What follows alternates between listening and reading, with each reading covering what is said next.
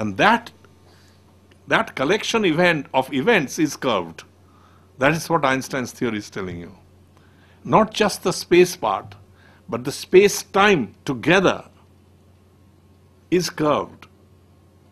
It's a little difficult to think, but basically what he's saying is that what is this whole world? It's a collection of events. The initial events and the final events must match smoothly. Now, if you can kill your grandfather, it means they are not matching smoothly. Right? So therefore you cannot have such a world. So Einstein's theory tells you, you cannot kill your grandfather, you'll always miss him if you fire. It's impossible to kill your grandfather. If the guy killed the enemy of the grandfather. Enemy of the grandfather. That's okay. This is very nice, isn't it? Very beautiful, very nice. You don't have to really know a lot of mathematics to understand this.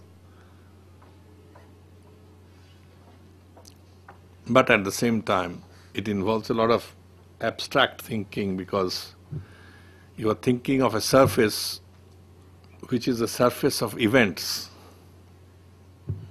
So that immediately is a mathematical abstraction. And you have to use such mathematical abstraction to do physics.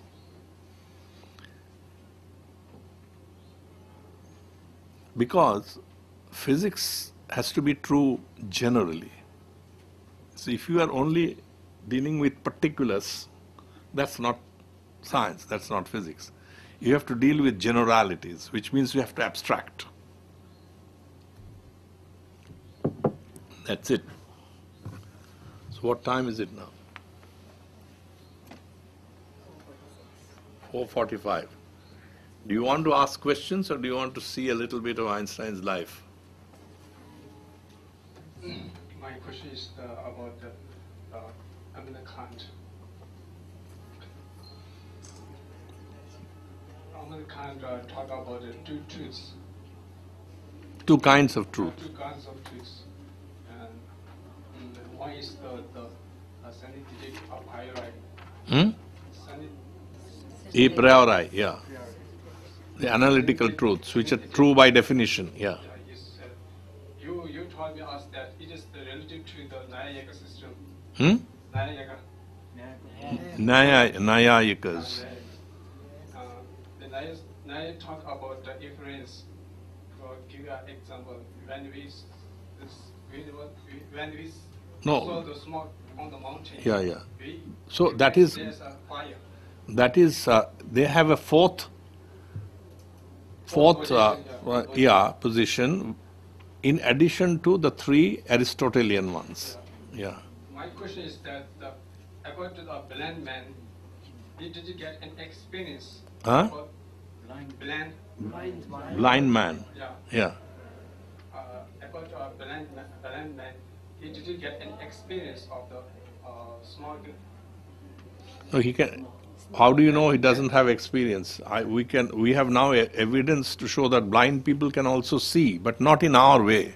He can't see, but he can touch the fire. Nor can you.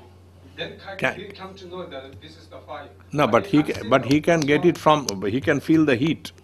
Yeah, he can feel the heat. Yeah. But he can't see the. No, but his colleague will tell him there is a fire.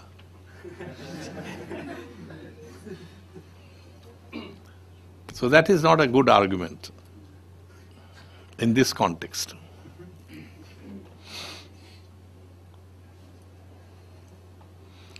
Seeing is not the only way to know that there is something.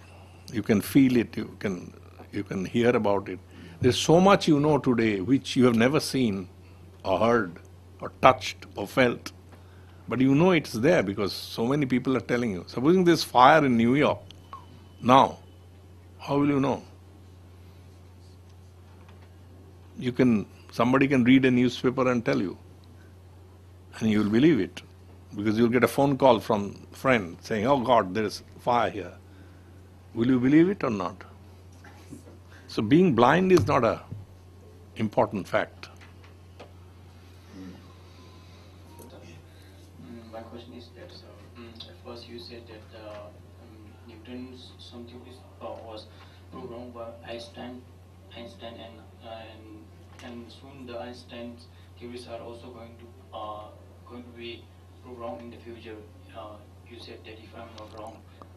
So I said that there is every possibility, yes. Yeah, so And there already are indications that. yeah, so my question is that from which point you see that in the coming stage the Einstein theory is going to be proved wrong, possibilities I mean, and from the and you talk about also two truths, and from the Buddhist philosophy the final ultimate truth is that all the phenomena are interdependent. I think you got the point. From which theory? Or Buddhist point. Yes. Or the ultimate truth is that all the phenomena are Interdependent, yeah. So what do you think about that? Yeah, to answer the second question, I think that is correct. But not because Buddhists are telling me, but because physics and science is also pointing towards that. And it makes sense. I mean, if everything is not dependent on everything, then yeah, everything has to depend on everything. But in exactly what way is the important question. Everybody knows that everything depends on everything in some way. But sometimes these dependencies are not obvious at all. Right? I mean, your existence and my existence do not seem to be immediately connected. I cannot say that because I am, you are. But in some way, somewhere, we may be connected. So, these general statements are fine, and we can believe them. But how exactly that works in a particular case, we do not know. And the business of science is to find that out. So we are very far away from there, but there are indications. Okay, and so this one thing. The first question is why do I say? Because you shouldn't give too much importance to what I say. Okay. Yeah, I know. Yeah, but let me first say that let me first warn you that you must not take me too seriously. Number one. Number two is, yes, now that you have asked me, I'll tell you. But I don't think I can tell you now. Maybe towards the end of the lectures, if you remind me, then I'll tell you, and because by that time you will also know why I'm telling you. So wait a little. There are many more things to come which will show why I am saying this. But I don't know exactly how that will happen. Nobody knows. Because if you knew, you would do it immediately and get a Nobel Prize. Good evening. I could not follow exactly grandfather's Paradox. Oh, yeah. there is a small cartoon. Can we show that? 60-second adventures in thought. Number 2. The grandfather paradox. Will time travel ever be possible? René Barjavel was a French journalist and science fiction writer who spent a lot of his time thinking about time travel. In 1943, Barjavel asked what would happen if a man went back in time to a date before his parents were born and killed his own grandfather. With no grandfather, one of the man's parents would never have been born, and therefore the man himself would never have existed. So there would be nobody to go back in time and kill the grandfather in the first place, or the last place, depending on how you look at it. The grandfather paradox has been a mainstay of philosophy, physics, and the entire Back to the Future trilogy. Some people have tried to defend time travel with arguments like the parallel universe resolution, in which the changes made by the time traveller create a new, separate history branching off from the existing one. But the grandfather paradox prevails. Although the paradox only suggests that travelling backwards in time is impossible, it doesn't say anything about going the other way.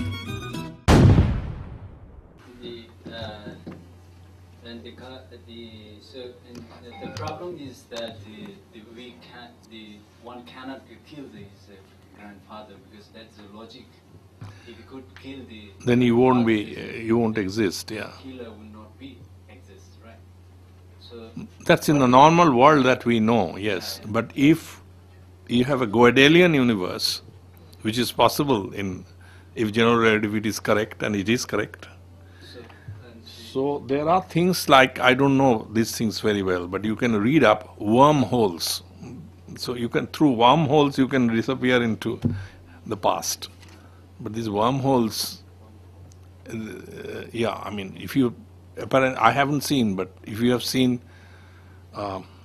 this new movie they've made called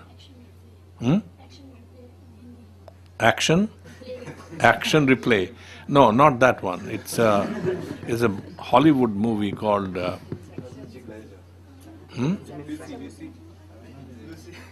that's the Avatar. Huh? No. It's called. Benjamin Franklin. It's a very famous film now being talked about.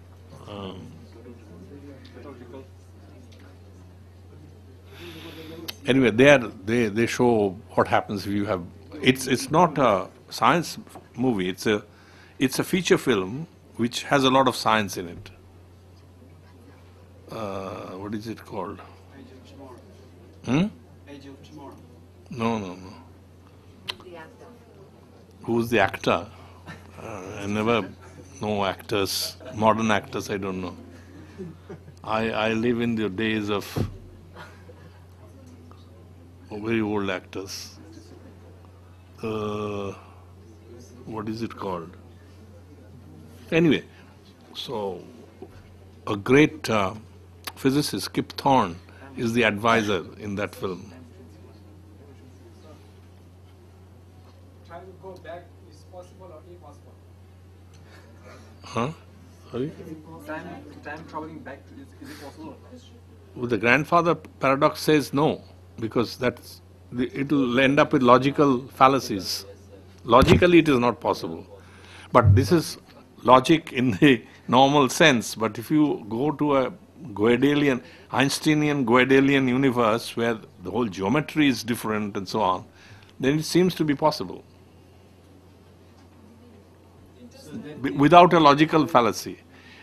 Now there are two things. One is in principle whether it is followed. We are only talking about in principle.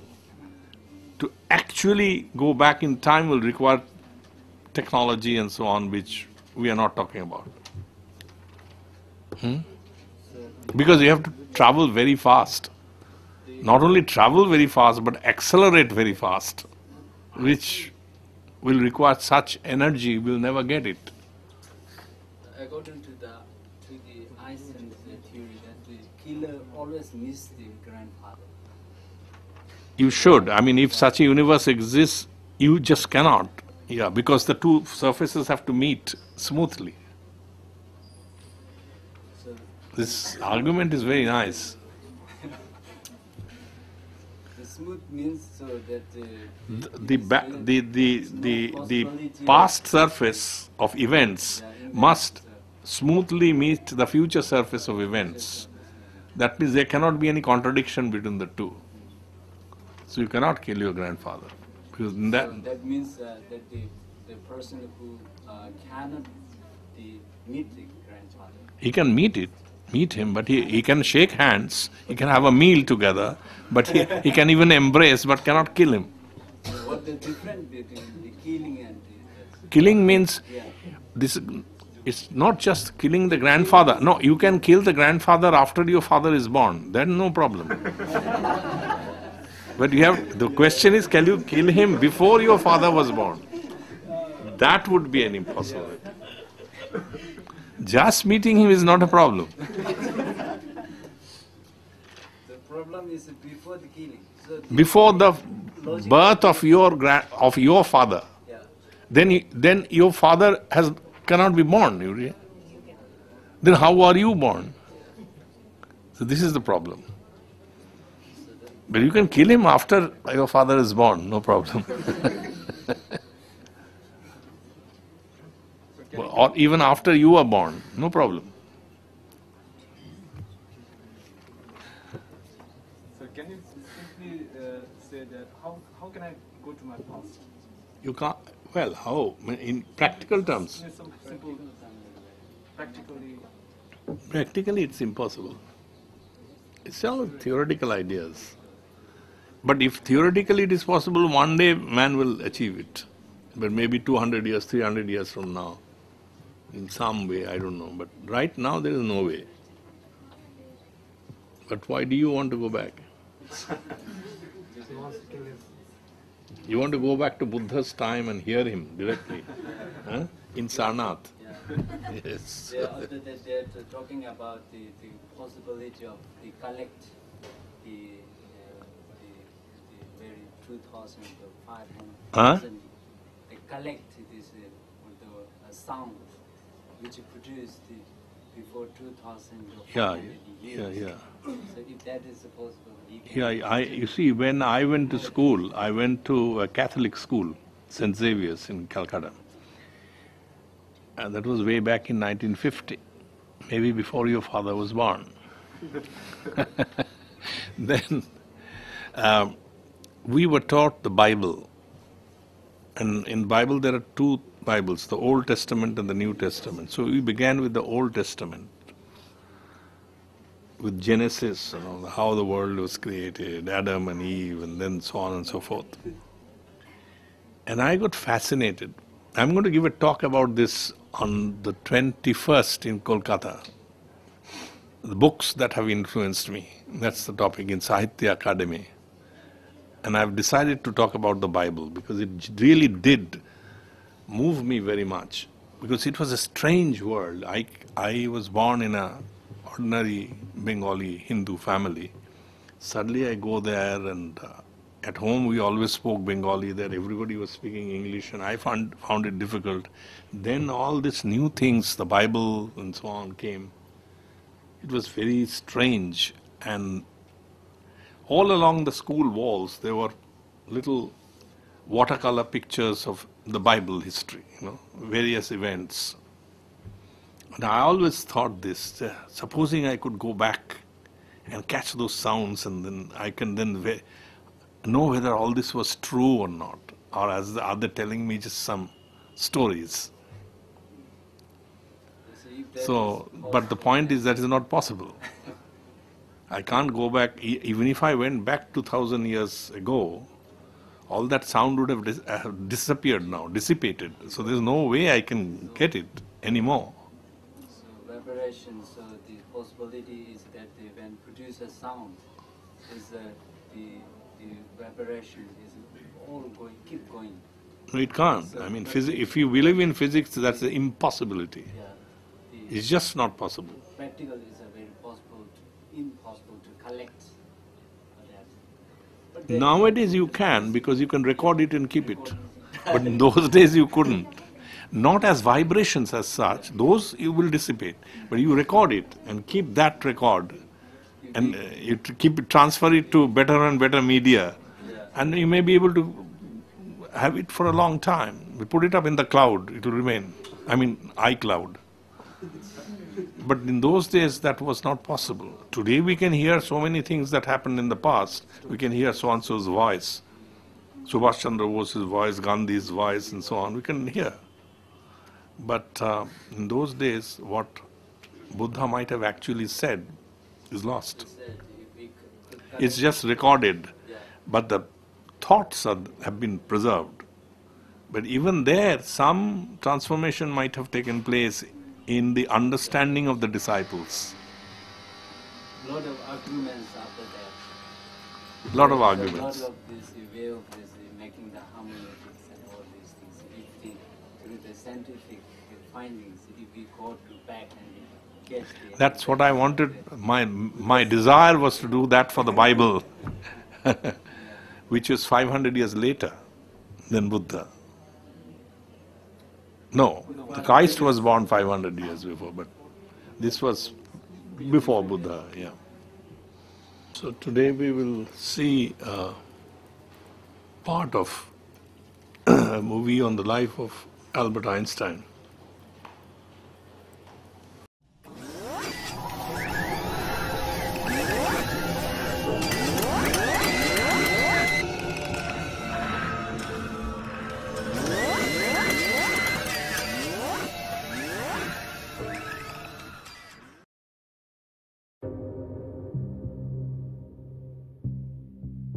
Some people wonder, how did Einstein think? How do we physicists think? Most of it is when we're quiet, all by ourselves. We stare out the window and have blocks of equations just wandering in our head until these equations fit together, and then we get a sheet of paper and scribble. It can be very frustrating at times, scribbling equations everywhere. The old cliche of scribbling on the back of the envelope often is true because that's sometimes all you have around. He was always thinking in pictures, visualizing things. When his father gave him a compass, he would just sit up night after night watching the needle point northward. It would send chills down his spine. Einstein once said, I want to know God's thoughts in a mathematical way. Einstein wanted an equation, perhaps no more than 1 inch long, that would encapsulate all physical laws.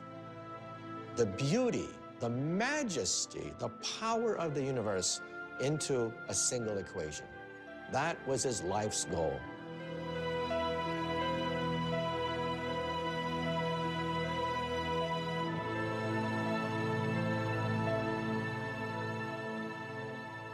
In 1900, Albert Einstein is a 21-year-old undergraduate at the Swiss Federal Polytechnic. That this young man will one day be synonymous with genius was something none of his professors would have predicted. He would cut class. The professors thought he was a goof-off. As a consequence, Einstein couldn't get a single job after graduation. He even thought about switching fields and selling insurance. Can you imagine opening the door one day and there's Albert Einstein selling you life insurance? What a waste. Einstein thought he was such a loser. He wrote a letter to his family saying that it would be better if perhaps he was never born. Nobody was talking about the young Albert Einstein. He worked as a substitute teacher in short jobs in various towns. Einstein's father tried to apply on behalf of Einstein for academic positions. And he wrote to a very famous professor and asked him whether he could use Einstein as a research assistant. But there were no positions available. His father passes away, thinking that young Albert is a total disgrace to the family. In 1902, the depressed and despondent young Albert moves to Bern, Switzerland's capital, and begins a career far from science. One of his friends arranged for Einstein to get a job as a lowly patent clerk in the Swiss patent office. In this office, on the 3rd floor, Einstein spends 6 days a week reviewing applications submitted by all kinds of inventors to the Swiss government. Given a patent, you had all this information, and he had to strip it down to the essence, and that honed his skills as a physicist. He would very quickly dash off all the patents that he had to analyze. He didn't find the work very strenuous. It was not so intellectually demanding. And it would give him ample time to contemplate the universe. He never would have been very good at a university kissing up to a senior professor. He was much better at a stool in the patent office, trying to daydream about what is it like to ride alongside a light beam. From that job, he would launch a revolution which would change world history. Einstein's idle daydreams will profoundly change the way the universe is understood. In 1905, in what's been called his miracle year, he publishes in his spare time 4 visionary papers, the first of which answers the age-old question, what is light? The photoelectric effect. This paper, written by this total unknown, showed that light comes as a particle called the photon. We use that in television, we use that in lasers. In another paper, the 26-year-old Einstein posits something we now take for granted, the existence of atoms. People didn't believe in atoms in those days, but he proved that atoms can actually make small little dust particles move in a liquid. And he calculated the size of atoms. These papers would have been a remarkable career for any physicist, but Einstein is far from finished. He writes yet another paper with the famous equation E equals mc squared. At the simplest level, this means energy can become matter, and matter can become energy. The tiniest speck of matter holds potentially huge amounts of energy. Unleashing it requires a nuclear reaction, the sort going on constantly in the night sky. Ever since people began to look up in the heavens, they would say, what makes the stars shine?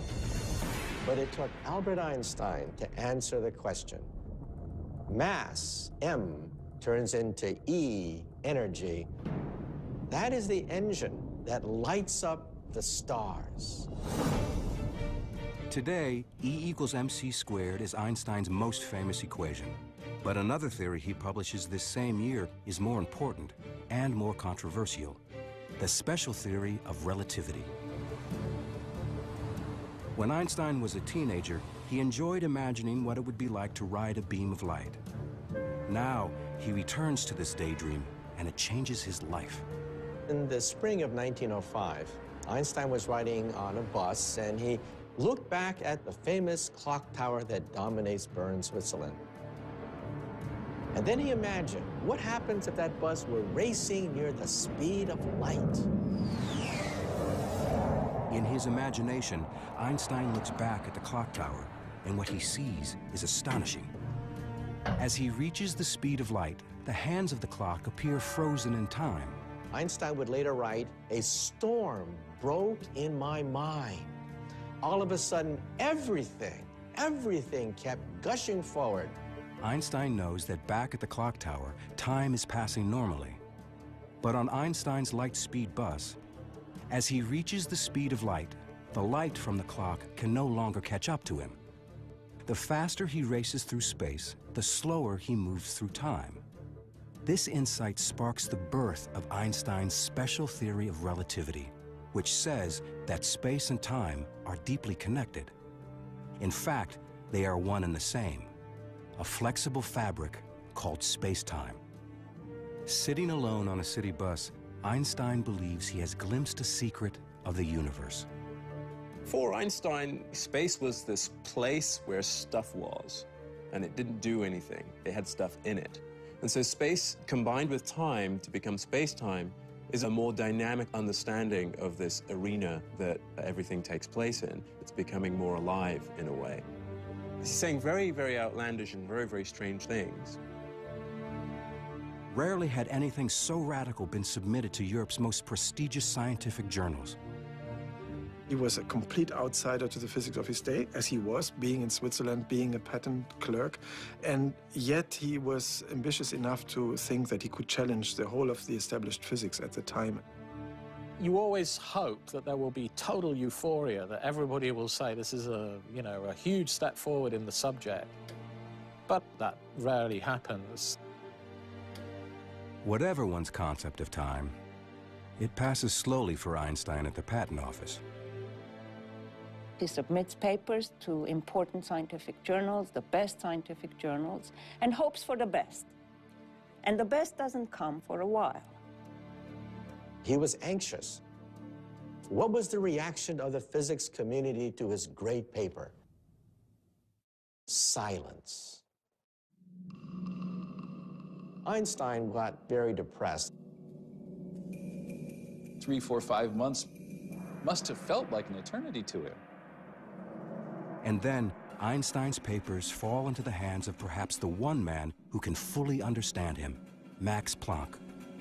Max Planck is the greatest theoretical physicist in Europe. Planck was the editor of the Annalen der Physik in Berlin.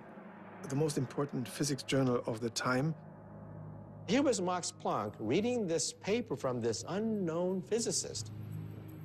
And Max Planck says, there is something here. Planck recognized immediately that this was an important paper from an important young scholar. The relativity paper was published in June 1905. That volume, number 17, is now one of the most famous publications in the history of science. At the time, Einstein wasn't even a scientist. He's still applying for jobs at colleges, high schools, always getting rejected. We call it Einstein's miracle year. It is certainly not a time that he would describe himself as a miracle year. Miracles convey a sense of something happening easily. I don't think that Planck knew that Einstein was a patent clerk of the 3rd class. So he must have then become curious about who this unknown Albert Einstein in Bern was. This unknown Einstein is in fact the father of a 1-year-old son and husband to a quiet and serious fellow student from the Swiss Polytechnic, Mileva Maric. When he was at the Polytechnic in Zurich, he was quite a ladies' man. He would play his violin at ladies' luncheons and cocktail parties, so he knew quite a few young women in his day. But Mileva caught his eye. Mileva is the only woman in the class. Here was a physicist. He was smitten. In a temporary detour from their shared scientific passions, Albert and Mileva are married in 1903. A year later, their first son, Hans Albert, is born. The Einstein family lives in this small 2-room apartment in the Swiss capital. The rather limited circumstances in which they lived were not what he would have hoped for at this stage in his life. Mileva had always wanted to be a great physicist, but she flunks her exams at the end of her terms at the Zurich Polytech. She becomes a sounding board on all the great miracle year papers of 1905, especially the special relativity paper. She helps type it up, she helps check the math, but she ends up being a housewife. Einstein is trying to do his scientific work at the same time that he's working 6 days a week. In 1907, Einstein agrees to write a new article explaining special relativity. But when he re-examines his theory, he finds it seriously limited. It was called special relativity for a reason, and that was because it really only dealt with moving at constant speeds. In other words, Einstein's special theory of relativity only applies to a special case, an object moving in one direction at a constant speed. But Einstein wants to understand the real world, and the real world doesn't work that way. Einstein realized that his theory failed for accelerations. But in our universe, everything accelerates. On a bumpy road, jet airplanes, on a subway car, everything's accelerating. So there was a defect in special relativity. On Einstein's imaginary journey, if his speed varies at all, his theory, his notion of how objects behave in time and space, falls apart. His scientific mind wants it to apply to all cases. Einstein knows that for his theory to work, it has to account for everything in the universe. And that includes the pervasive and invisible force that holds everything together. Gravity. Gravity is everywhere. Gravity holds us to the floor. Gravity holds the sun together, the solar system together. Where was gravity in special relativity? Einstein wants to expand his special theory of relativity into a general theory of relativity, a theory that will explain not just time, but also gravity. He realizes he will be fighting more than 2 centuries of scientific thought, and his hero, Sir Isaac Newton. It's 1907, and the 28-year-old Albert Einstein is still a patent office bureaucrat. It has been 2 years since he published his special theory of relativity, and the ambitious Einstein decides to advance an even more radical interpretation of the universe, a general theory of relativity. Doing this will require him to take on his scientific hero, Sir Isaac Newton. In Einstein's time, Isaac Newton was God. Newton was the founder of modern science. This is the actual first edition of Newton's Principia Mathematica of 1687. This priceless. Artifacts is the very, very famous book which became the foundation of universal physics for centuries, until Einstein upset the apple cart. It has been almost 250 years since the apple fell from the legendary tree on Isaac Newton's estate, giving Newton the inspiration to formulate his law of gravity. Newton said that if an object falls, it's because there's a mysterious force called gravity pulling it down. But you know, Isaac Newton himself was not satisfied by that. Objects move because they're pushed, not pulled. Objects move because they're pushed. So what is pushing this? Newton didn't know. So Newton simply threw his hands up and said, I don't know. So I'm going to invent something called gravitational pull. And Einstein said, no, this theory can't be right. He was prepared to simply go, I really want to solve this problem. I want to really understand the whole universe. Max Planck said to him, you can work on gravity if you want to, but there are two problems. You're not going to be successful. The problem is too hard. And if you do, no one will believe you. It's an extremely difficult task. It's not clear where to begin or how to go about doing it at all. Ultimately, the thing that gives him that clue turns out to be his old faithful way of reasoning, the thought experiment. It's what you and I would call daydreaming, but he gets to call them thought experiments because he's Einstein. He's in his office at the patent office, looking out at the window, and he imagined a man working on a roof. And he begins to wonder what would happen if one of those men were to fall off the roof. And then he had the happiest thought of his life, the inspiration of the ages. He had a vision. The man will not actually be feeling his own weight. He would be weightless. And then he imagined, if you're in an elevator and somebody cuts the cord, what happens to you? You fall. But the elevator falls at the same rate you do, so you are weightless inside the elevator. So then Einstein got it. It's as though gravity's been switched off. What's really going on? There is no such thing as gravitational pull. The Earth has curved the space around me, and space is pushing me into this chair. Space itself can be curved.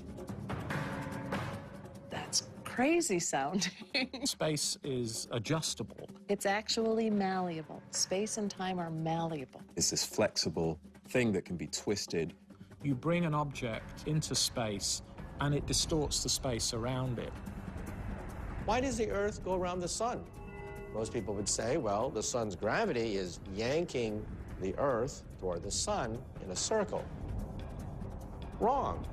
The Earth is going around the sun because the sun has warped the space around the Earth, and space is pushing the Earth toward the sun. He had a new theory of gravity, a new theory of the universe. Einstein publishes his ideas about gravity. At the same time, his work on the atom brings him increased attention.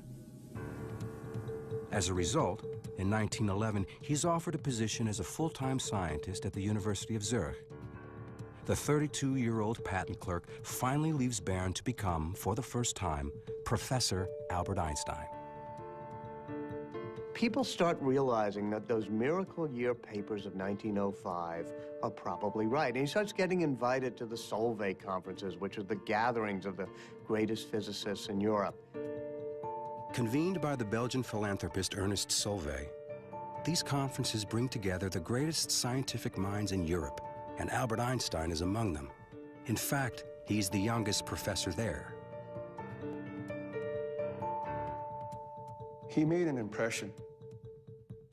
He was friendly, he was funny, and he was smart, really smart, and people saw that. That was also a moment when Mileva must have perceived that she was still part of this small Bern world, whereas Einstein had become part of a bigger world. She writes these plaintive letters saying, tell me about it. I wish I were there. I would love to meet these great scientists. It was always my dream to meet these great scientists. She became jealous of not only the other physicists, but of physics itself. Einstein's lectures become the talk of scientific Europe, and he's invited to speak in Berlin, capital of the country in which he was born. Berlin at the time was the most vibrant city in Central Europe. Einstein hadn't been in Germany since he left at age 15 to avoid the draft. He renounced his German citizenship the next year. While Einstein was in Berlin mainly to visit colleagues, he was also invited by a cousin. A first cousin named Elsa Einstein. They had known each other as kids, but Einstein had lost track of her. Living on her own, had divorced, she had 2 daughters. She's just the opposite of Mileva. She's not a scientist, she's not an intellectual, but she loves making big old dinners and taking care of Einstein. They liked each other's company, taking long walks, looking at the boats, and he must have been fascinated by her. Einstein returns to Zurich. They exchange fiery love letters. And at one point, it becomes so strong that Einstein says, please don't write me anymore. This isn't going to work. He must have felt that this was an overcomplex situation, even for an Albert Einstein.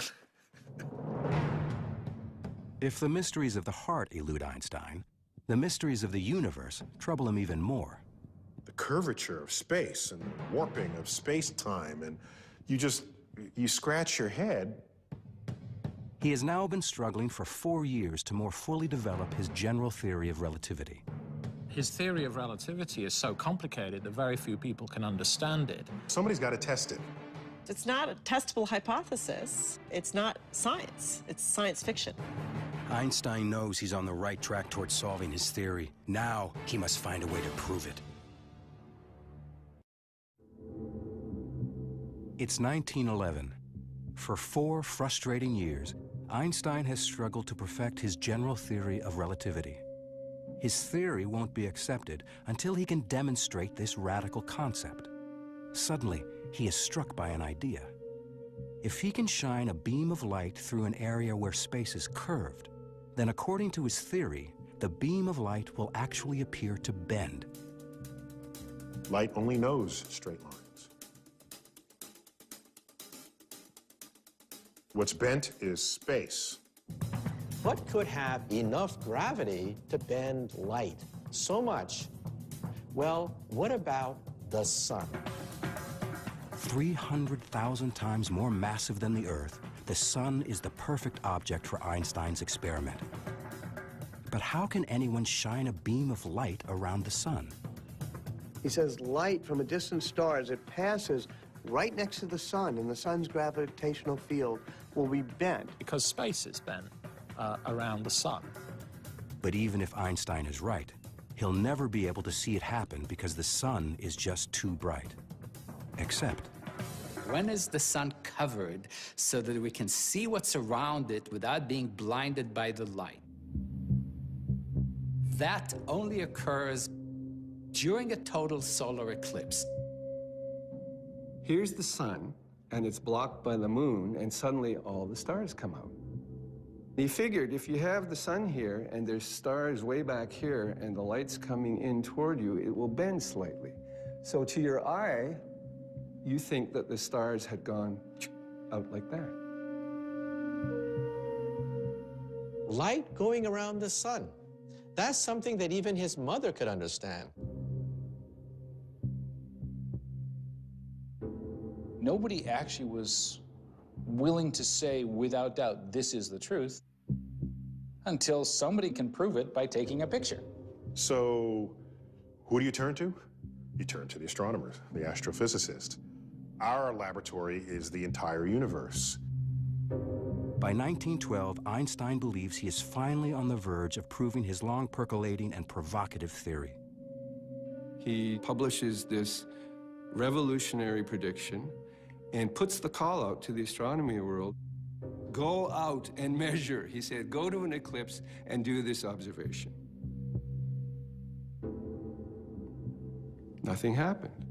He actually wrote to well-known astronomers trying to interest them in doing a test and was a little discouraged, I think, because he discovered, as people often do, that astronomers are busy people with many things to do and don't necessarily drop everything at the drop of a hat, even for Einstein.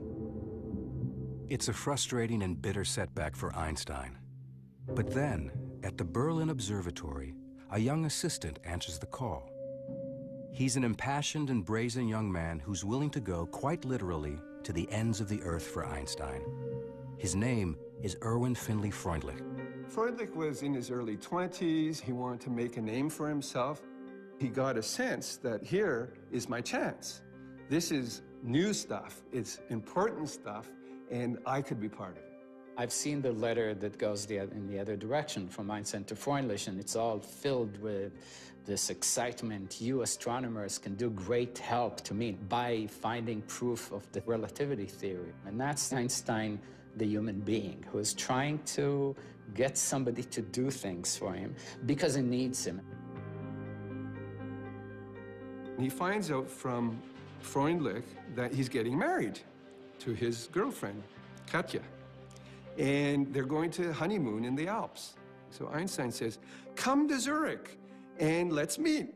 Freundlich is on his honeymoon with his bride, and he goes to meet Einstein. He's looking for him out the window, and there he is. There's Einstein. He can recognize him because he's wearing this straw hat, and he's standing out like a sore thumb. And this is the famous Einstein that he's corresponding with this prediction and this great opportunity. And he's going to get to meet him. So he gets off the train and he shakes his hand and they're all animated. And before they can talk, they whisk the couple off the train and they go to Frauenfeld nearby. It's a suburb. To their surprise, the newlyweds are spending their honeymoon in an auditorium, listening to Einstein speak. And in the middle of the lecture, Einstein says, we need this eclipse test, and the man who's going to decide is sitting in the audience. His name's Erwin Freundlich, and there he is, and everyone looks, and Freundlich has to stand up and be recognized. And so Freundlich was thrilled, you know, this recognition at this great meeting. On the way back to Zurich, Einstein engages Freundlich in an intense discussion about gravitation while the new fiancée, Katja, just looks at the scenery. They start hatching up that plan of going to a total solar eclipse. The problem with the total solar eclipse, of course, is that it's only visible over a small area of the Earth because the shadow of the moon is actually only a few miles wide. They get these tables and they realize that the next total solar eclipse will occur in the Crimea, which is in Russian territory, on the 21st of August, 1914. Freundlich goes to his boss, says, look, let's go to Russia. I'm collaborating with Einstein. Will you put the money up? And he says, no way. He just refuses. Einstein is absolutely furious. Reaching beyond the European scientific establishment, Freundlich writes to the director of the Lick Observatory near San Jose, California, a rugged outpost of American astronomy. It was a community living on the mountain. They all had their families, their wives were there, their kids were there. They were depending on each other for survival. For many years, it had the largest refracting telescope in the world. But most importantly, it has William Wallace Campbell, a pioneer of eclipse photography. In the 19th century, eclipses used to be attended by astronomers who just did visual observations. I saw this, I saw that. They would draw diagrams, and if people disagreed, it was one guy's word over another.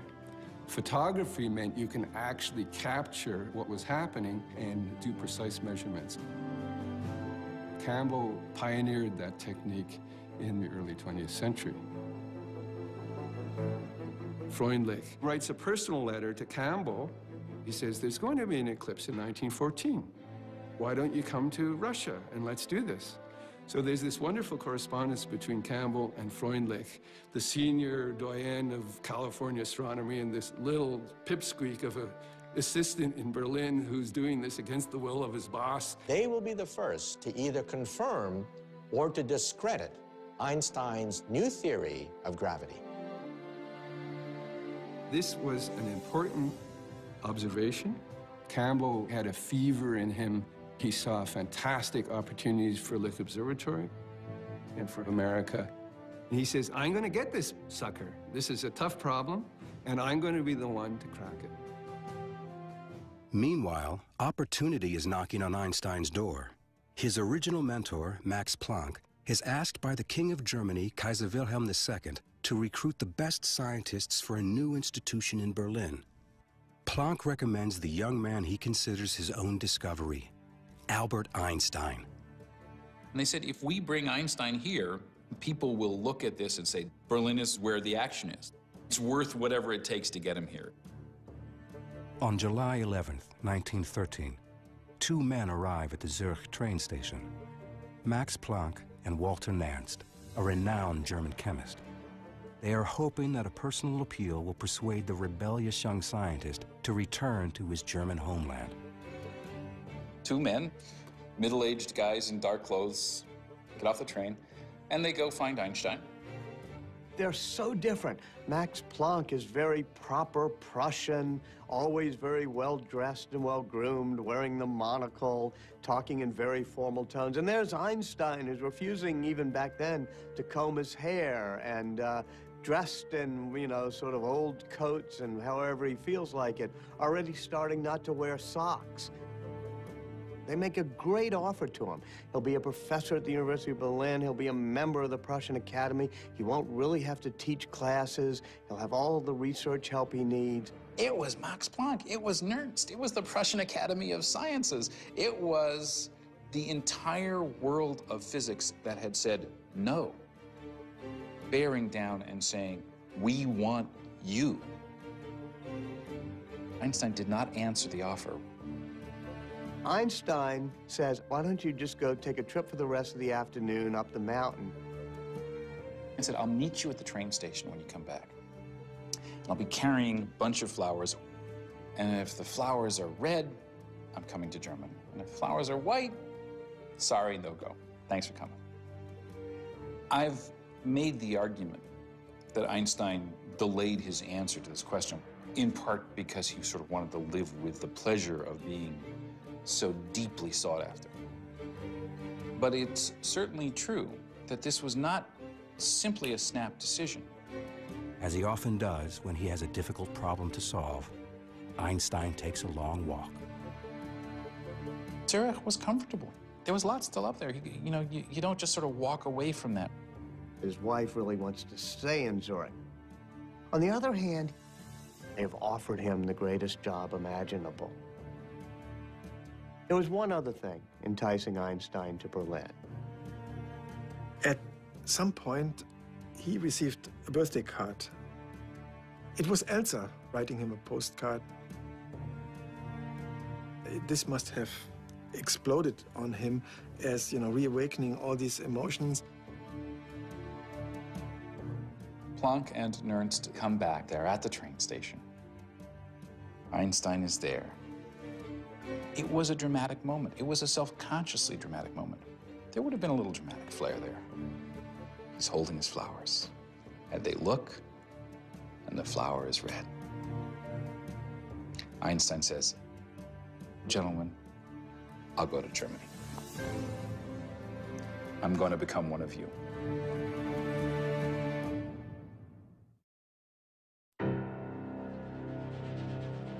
By April 1914, Einstein's world is looking brighter. The solar eclipse needed to help prove Einstein's long-gestating general theory of relativity is only 4 months away, and Einstein is on his way to Berlin to join the Kaiser Wilhelm Institute, an elite group of scientists working under Fritz Haber, the institute's director. Fritz Haber was one of the greatest chemists of the 20th century.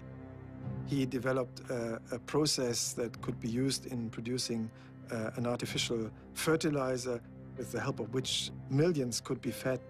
And he was a hero. Haber and his family host Einstein's wife, Mileva Maric, while she looks for an apartment for herself, Albert, and their 2 children. Haber observes that resettling in Berlin seems to be unsettling relations between Einstein and his wife. Mileva always was a brooding and somewhat despondent woman. And in Berlin, it gets much worse. He's dallying with his cousin, Elsa. Einstein is a very brutally honest guy, so every now and then he apparently would tell Mileva about Elsa. Then they start fighting with each other. Not surprisingly, the man who approaches the universe in a unique way has a rather unconventional approach to married life. Einstein gives Mileva an ultimatum. If you want to stay married to me, you have to do the following things. It's a contract. It says you have to bring me my meals in my room. You have to speak to me only when I want to have conversation. You're not to expect intimacies from me. More power to her. She doesn't sign this contract. She decides, no, I'm not going to go for that. She goes and stays again with Haber and his wife Clara.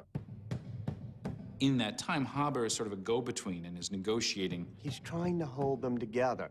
He's the one who keeps seeing if maybe they can come to an accommodation. They both respect him.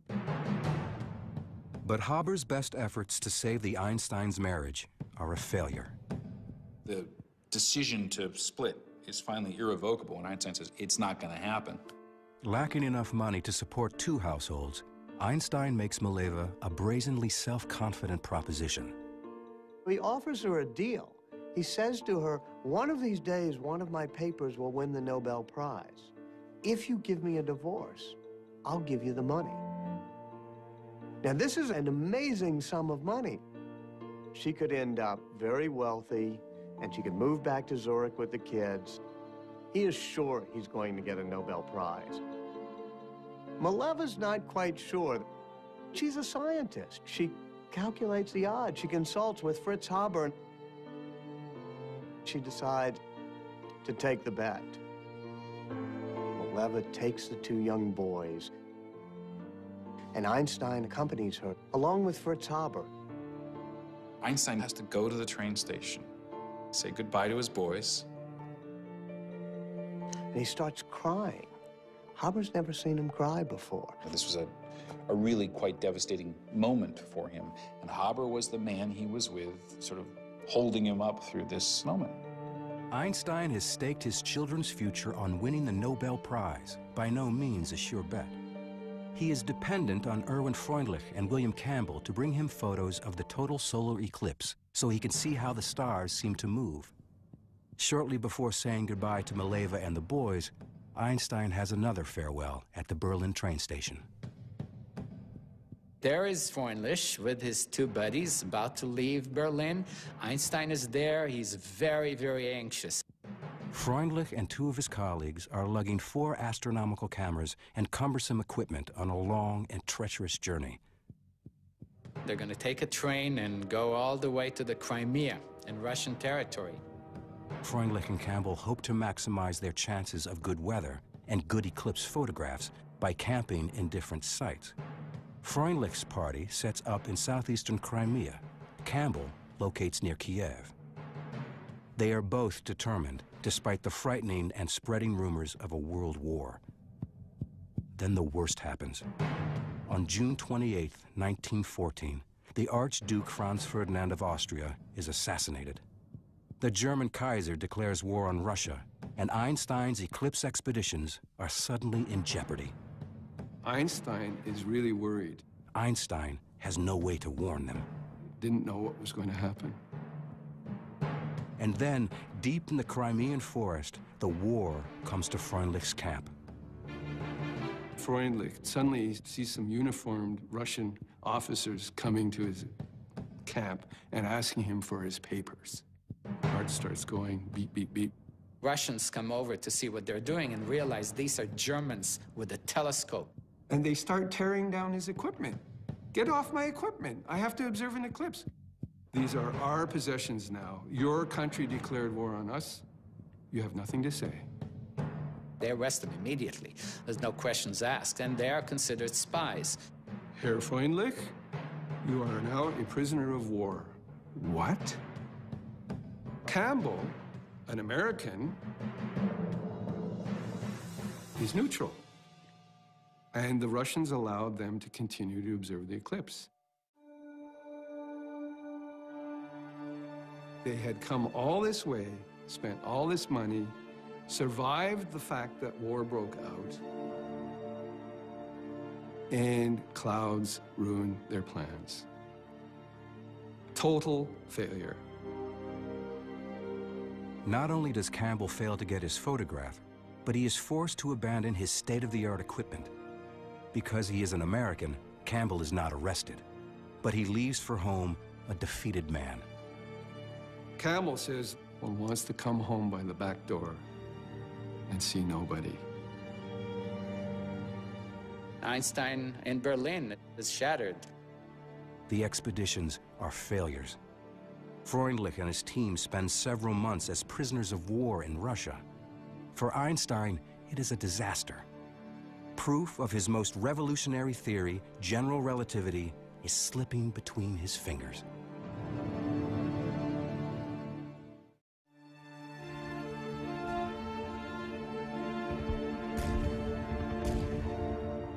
The outbreak of World War I leaves Einstein's Russian eclipse expedition in shambles and threatens to further obscure the long-sought proof of the relativity theory on which Einstein has labored for years. The war killed communication between scientists.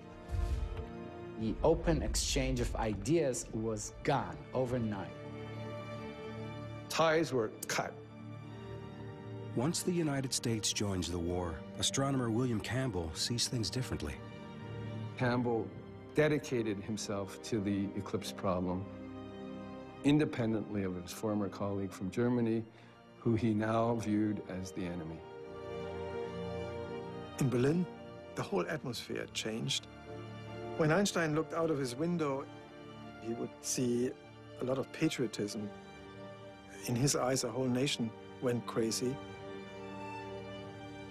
All of Einstein's expectations of the kind of city he was going to live in disappear. They're gone. Hundreds of thousands of German young men marched enthusiastically. His best colleagues, Planck and Haber, were enthusiastic about the war. His close friend Fritz Haber, like Einstein, was born German and Jewish. Fritz Haber converted to Christianity, and he tried to assimilate as much as possible. One of his great moments of pride when he actually received a commission in the German army. Really almost unheard of award for a converted Jew. Einstein saw this as ridiculous. Haber said, I'm a chemist. I understand the chemistry of the chlorine atom very well.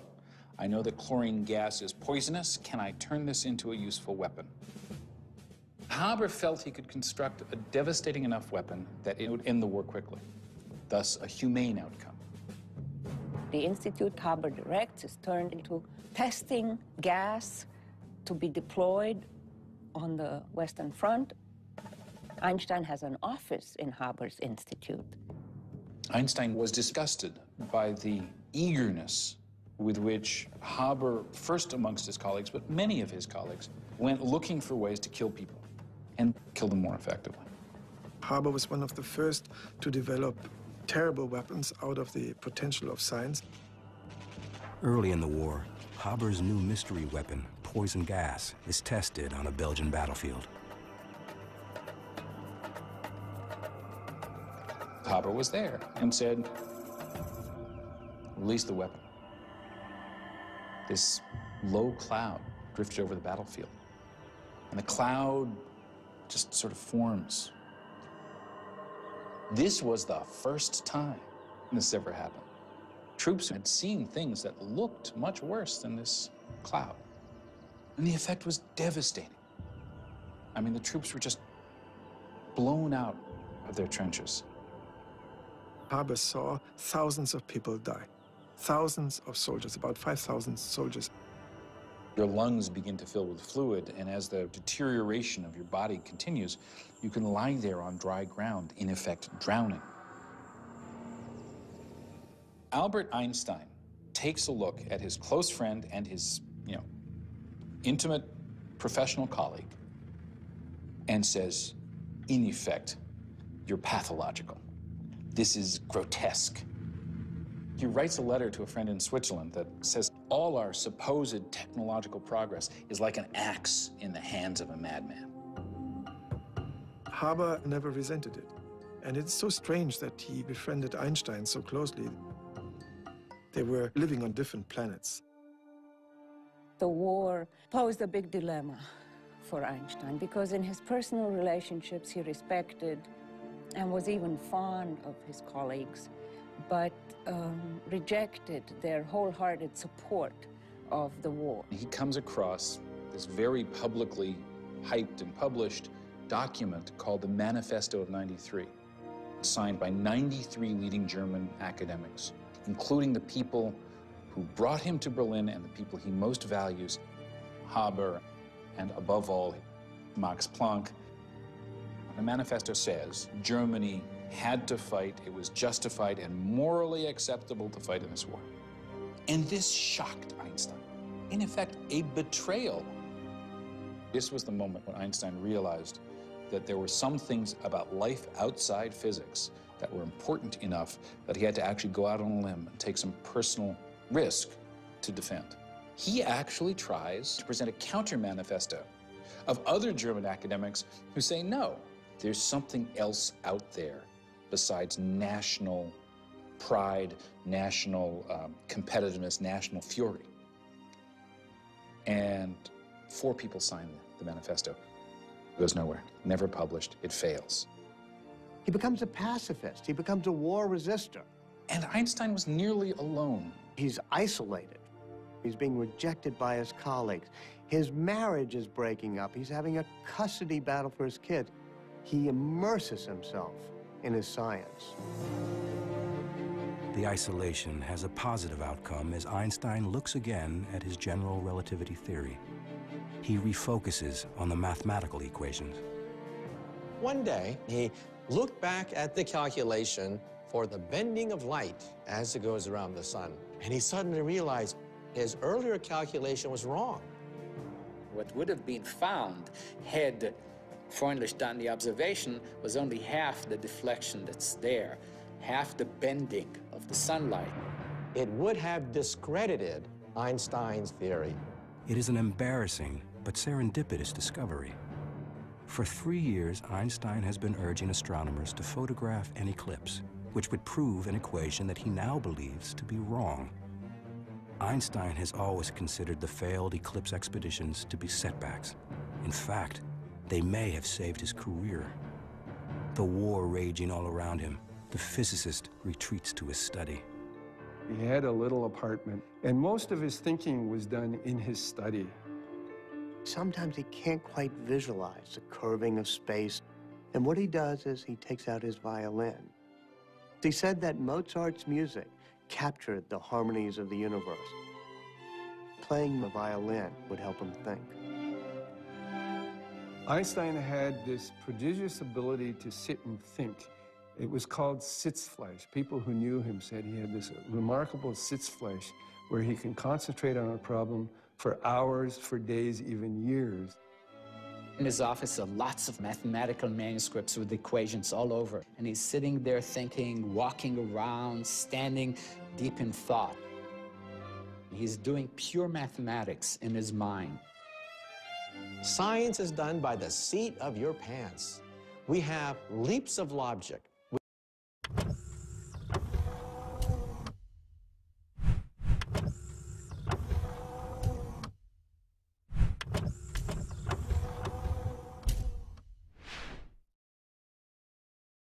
We have years of wandering in the wilderness. We have frustration. We have pulling our hairs out. That is really the power of genius, the force of will to make all the mistakes necessary to get the right answer. There was never a moment of, oh no, I'm not going to have a theory. That, because of his ego, I don't think it ever occurred to him that he's not going to have a theory. What matters is you keep your eye on the prize. For Einstein, that prize is the Nobel, proceeds of which he has promised to Mileva and his 2 sons. In 1915, he's asked to present his general theory of relativity at a prestigious forum to the most important German scientists. Einstein accepts. But after 8 years of work, his theory still has 2 major problems. It's completely unproven, and the math appears to be flawed.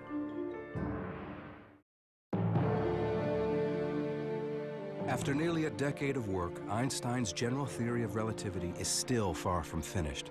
His math is wrong, and without the correct calculation, his theory can't be proven. And now, he's scheduled to deliver a paper to the most prestigious scientific gathering in Germany. Prussian Academy, it's a very formal place. It's a place that knows how distinguished it is and how historically significant it is. These weekly meetings you can sort of see as an attempt by at least some of Germany's leading thinkers to act as if the war were not all there was. Einstein is to present his theory of general relativity. The problem for Einstein is he hadn't finished it yet. In the fall of 1915, Einstein was hardly thinking about anything else. He was completely focused on finding the solution to a puzzle that had occupied him for more than 8 years. Einstein is trying to come up with these equations that describe how space is curved. And he's working deep into the night. If you look closely, it's really trial and error. You're not seeing a mathematician who just, throws the ideas, perfect formulas onto the paper of the notebook. He cancels everything and says nonsense. These terms disturb. So he's sort of talking to the math. Sometimes he turns the notebook around and then he, throws it away with disgust. It can be a real blow when an idea you've been working on doesn't work out. This gut-wrenching feeling. Since discovering his math error, Einstein believes he is making real progress. His equations are nearly complete. He accepts an invitation to speak at Göttingen University, essentially a dress rehearsal for the Prussian Academy. Einstein is up at the board writing his equations and trying to describe his problem. In the audience is one of the greatest mathematicians of all time, David Hilbert. Hilbert sits there and listens very carefully to Einstein. He thinks, I can solve the problem. I can do it better than Einstein. There's always this worry that you might get scooped. You become a little bit paranoid, or sometimes a lot paranoid. There's always this feeling I have when I have a good idea, which is that, well, if I've had this good idea, that probably means that someone else is going to have or has had this good idea too. Einstein goes back to Berlin, and Hilbert goes into his own office. And Hilbert sits there and thinks and tries to race Einstein to the big prize of general relativity. He was one of the greatest mathematicians of his time. A controversy between the two giants, a giant of physics and a giant of mathematics. Hilbert, the nasty guy here who thinks he can beat Einstein, starts working. Hilbert thought that physics was much too important to be left to the physicists, or the mathematicians should take care of it. Stakes are very high here. All or nothing. To unlock the secret of light, to unlock the secret of gravity. Nobody can ever say that Einstein is not a fantastic mathematician, because at that moment, the problem is distilled into pure mathematics. Several times, Einstein thought he had it. When he submitted one of the versions to the Prussian Academy, he wrote his son in Switzerland, you will later understand that this was a great day that changed history, and your father was, producing it. But it turned out again to be an erroneous version. He had to change it a week later once more. He had tried many alleys before, and they turned out to be dead ends. How long do you wait developing this idea, writing the paper, working out all the consequences before publishing it? Einstein had to be really afraid that Hilbert would actually take over the whole game and publish the final equations of general relativity before him. All of a sudden, he discovered that several pointers all seemed to point in the same direction. Einstein remembered that he had given up a very radical solution that he had stumbled upon already in 1912, and that he had then discarded because it looked just physically too unfamiliar, too unacceptable. But now, after he had tried out all these other alternatives, he was ready to return exactly to that equation, back to an equation that he had earlier considered and then discarded 3 years before. You realize that you've been wrong in a real flash of inspiration because you realized what you should be doing. You know, he had it all in his drawer. And that's, of course, then a glorious moment. There it was, the equation that he had discarded, and now it looked much more promising, much more useful than it had in the winter of 1912. It isn't always a dark time when you realize that you're wrong. Sometimes it's a wonderful time. The excitement for Einstein comes with the realization that the answer for his new theory can be found in an old astronomical riddle. Einstein began to look at a mystery that had puzzled astronomers for generations. According to Isaac Newton, the planet Mercury should be going around the sun like this. But it was known for quite a while that the orbit of Mercury deviates from Newton's laws of motion. It tilts a little bit. So the orbit, instead of going like this, begins to tilt. And it begins to make a pattern like the petals of a flower. Einstein realizes his thoughts on gravity might explain Mercury's orbit in ways the Newton's law could not. Was Newton wrong? Einstein says, maybe it's my theory of gravity. Is this simple enough to explain all the experimental data? He calculated painfully the orbit of Mercury, and there was a near perfect match. His equations on a notepad matched the motion of heavenly bodies in outer space. He has heart palpitations, and he suddenly realized, oh my God, the theory is correct. He was so filled with joy that he couldn't make his brain focus. And for Einstein, that's a big deal. He finally gets the equations right, just as David Hilbert does. There's a little bit of a dispute. Who got the equations first? There's a lot of rancor at that moment. Einstein gets so hurt. Hilbert was very gracious. He says it's Einstein's theory. Einstein deserves the credit. He's victorious. The theory is Einstein's. On November 25th, 1915, a momentarily triumphant Albert Einstein holds in his hands what he believes is the final equation for the general theory of relativity, his theory of gravity, just in time for his presentation at the Prussian Academy. He goes to the Academy and he speaks. Not for very long. It's a short paper. With that, you have the general theory of relativity, which describes how space and time tell matter and energy where to go. Matter and energy tell space and time how to look. Utterly different view of what our universe is like. Who knows how much applause he got? Nobody does. Everyone suddenly found themselves confronted with the idea that this strange German Jew had overthrown Newton's ideas of gravity. What exactly this meant now, no one was quite sure. There's still no physical proof of it. No one understood Einstein. Einstein believes he has finally got his theory right, but he knows that it won't be accepted until he can prove it.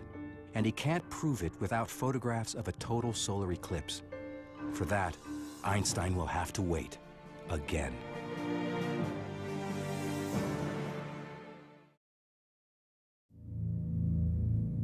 Einstein publishes his completed general theory of relativity in 1916 with the corrected mathematical equation.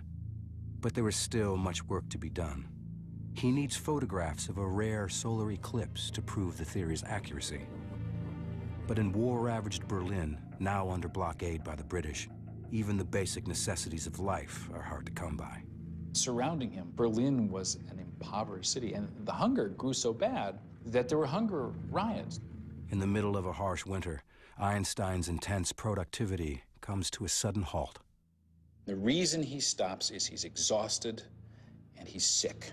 Bad stomach problems. He's really, really, really sick. He writes, I don't eat, I haven't been able to sleep, and he succumbs to a physical and a mental breakdown. Einstein retreats to a small apartment in Berlin. His cousin Elsa becomes his nurse and savior. Elsa keeps cooking for him, bringing him food, eventually having Einstein move in with her. While Einstein's health is in Elsa's hands, the fate of his theory lies with astronomers. One of them who will play an important role is at Cambridge University in England. Arthur Eddington is a scientist, but also a religious man who attends this small Quaker meeting house just across the street from the university. Sitting in the back row at this Quaker meeting, full of people sitting quietly, is Arthur Stanley Eddington, head of the Cambridge Observatory, known all around the world as one of the most brilliant minds in astronomy.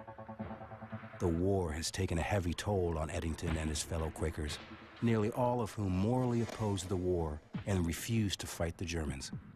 He's one of the few men left. It's just him and the women. Day by day, men were disappearing from these benches. Not because they were going off to fight in the war, but because they were being arrested for being conscientious objectors. Anti-German feeling cripples scientific communication. Eddington knows nothing of Einstein's new theory until February 1916, when he receives a package from a colleague in the neutral Netherlands, astronomer Willem de Sitter. Inside is a copy of Einstein's paper that de Sitter has translated into English. Eddington opens it up and realizes immediately that he's seeing something of tremendous scientific significance. And he writes back to de Sitter, no one in England knows about this, no one. So he asks de Sitter, tell me about this Einstein.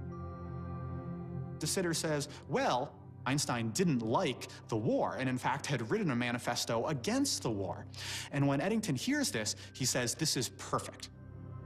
This is so important, we have to do something with it. The mission becomes more than a scientific quest. Like Einstein, Eddington is isolated because of his political convictions. Eddington sees this exciting scientific challenge as a way to show that scientists across enemy lines can support each other for a higher purpose.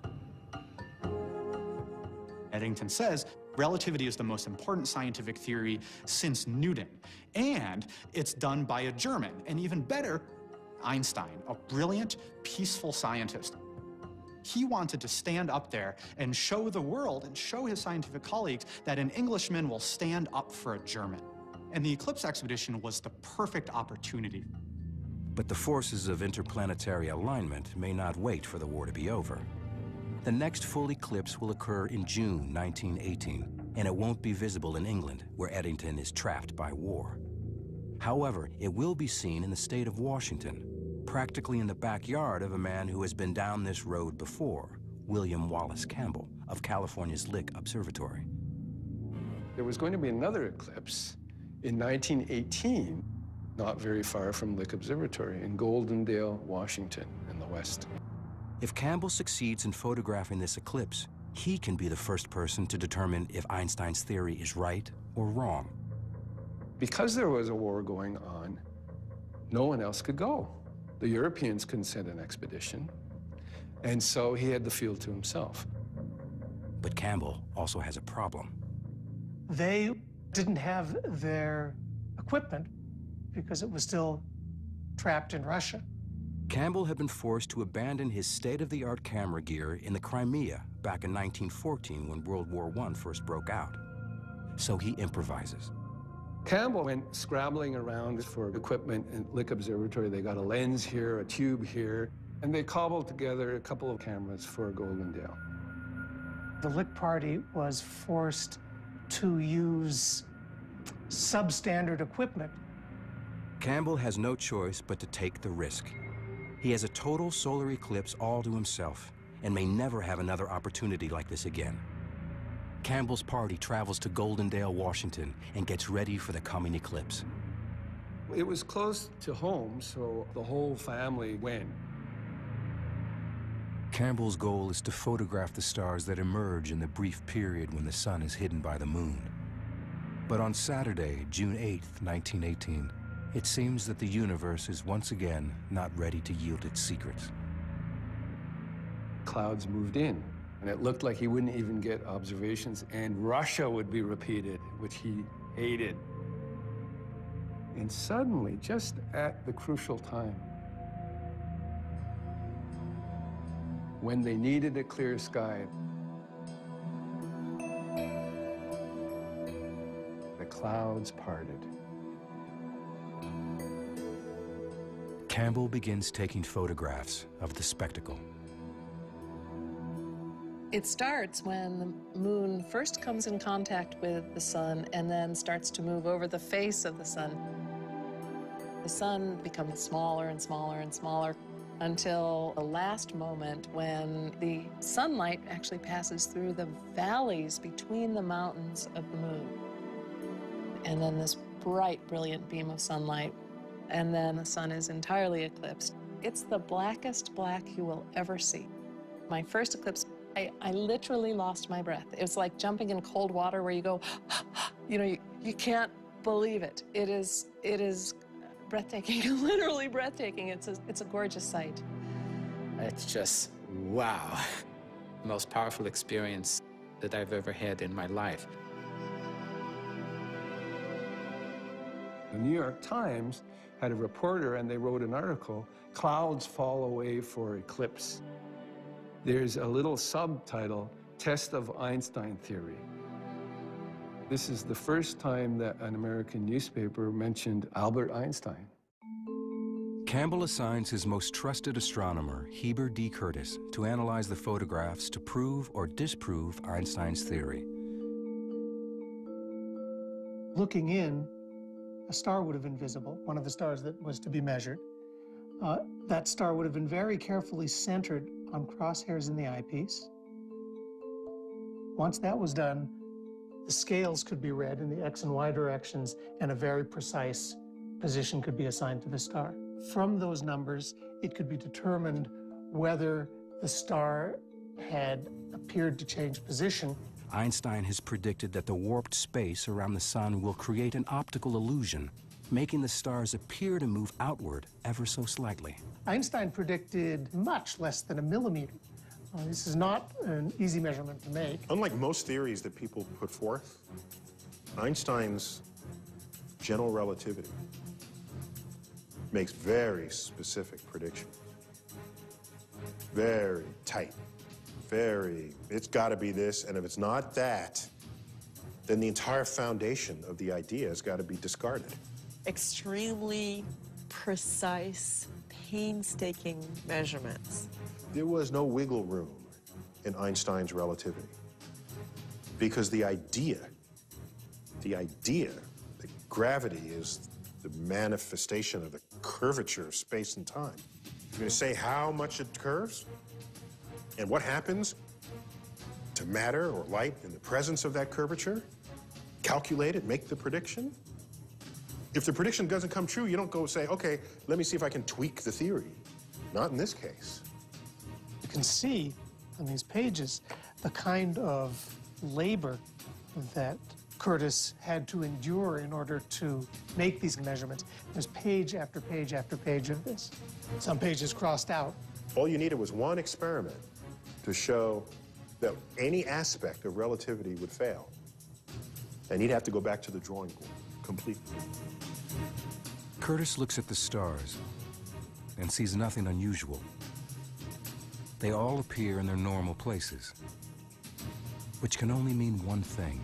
Einstein is wrong. But Campbell is unwilling to risk his reputation on improvised equipment.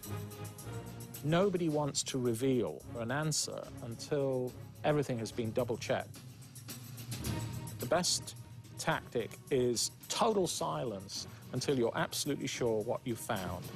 Campbell orders Curtis to check his results again and again.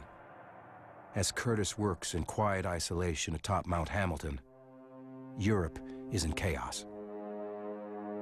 The order of Europe changed completely. We have 3 empires that disintegrate within weeks of each other. On November 9th, 1918, Kaiser Wilhelm abdicates the throne. Einstein notes in his lecture book, class canceled due to revolution. In the immediate aftermath of the war, German scientists, including Einstein, are still not allowed to travel. But Eddington can. Einstein learns that he is going to Africa to photograph a solar eclipse expected on May 29th, 1919. As Eddington leaves Cambridge, the hallways are full of crutches and canes. Cambridge begins to fill up with students again, but they're crippled or they're maimed. He had no fanfare. He's heading off on a lonely adventure. Eddington believes in Einstein and hopes to bring back proof of his controversial theory. But in California, astronomer William Campbell is preparing to deliver his own results, and the news appears to be devastating. On two fronts and two continents, the proof of Einstein's theory now hangs in the balance.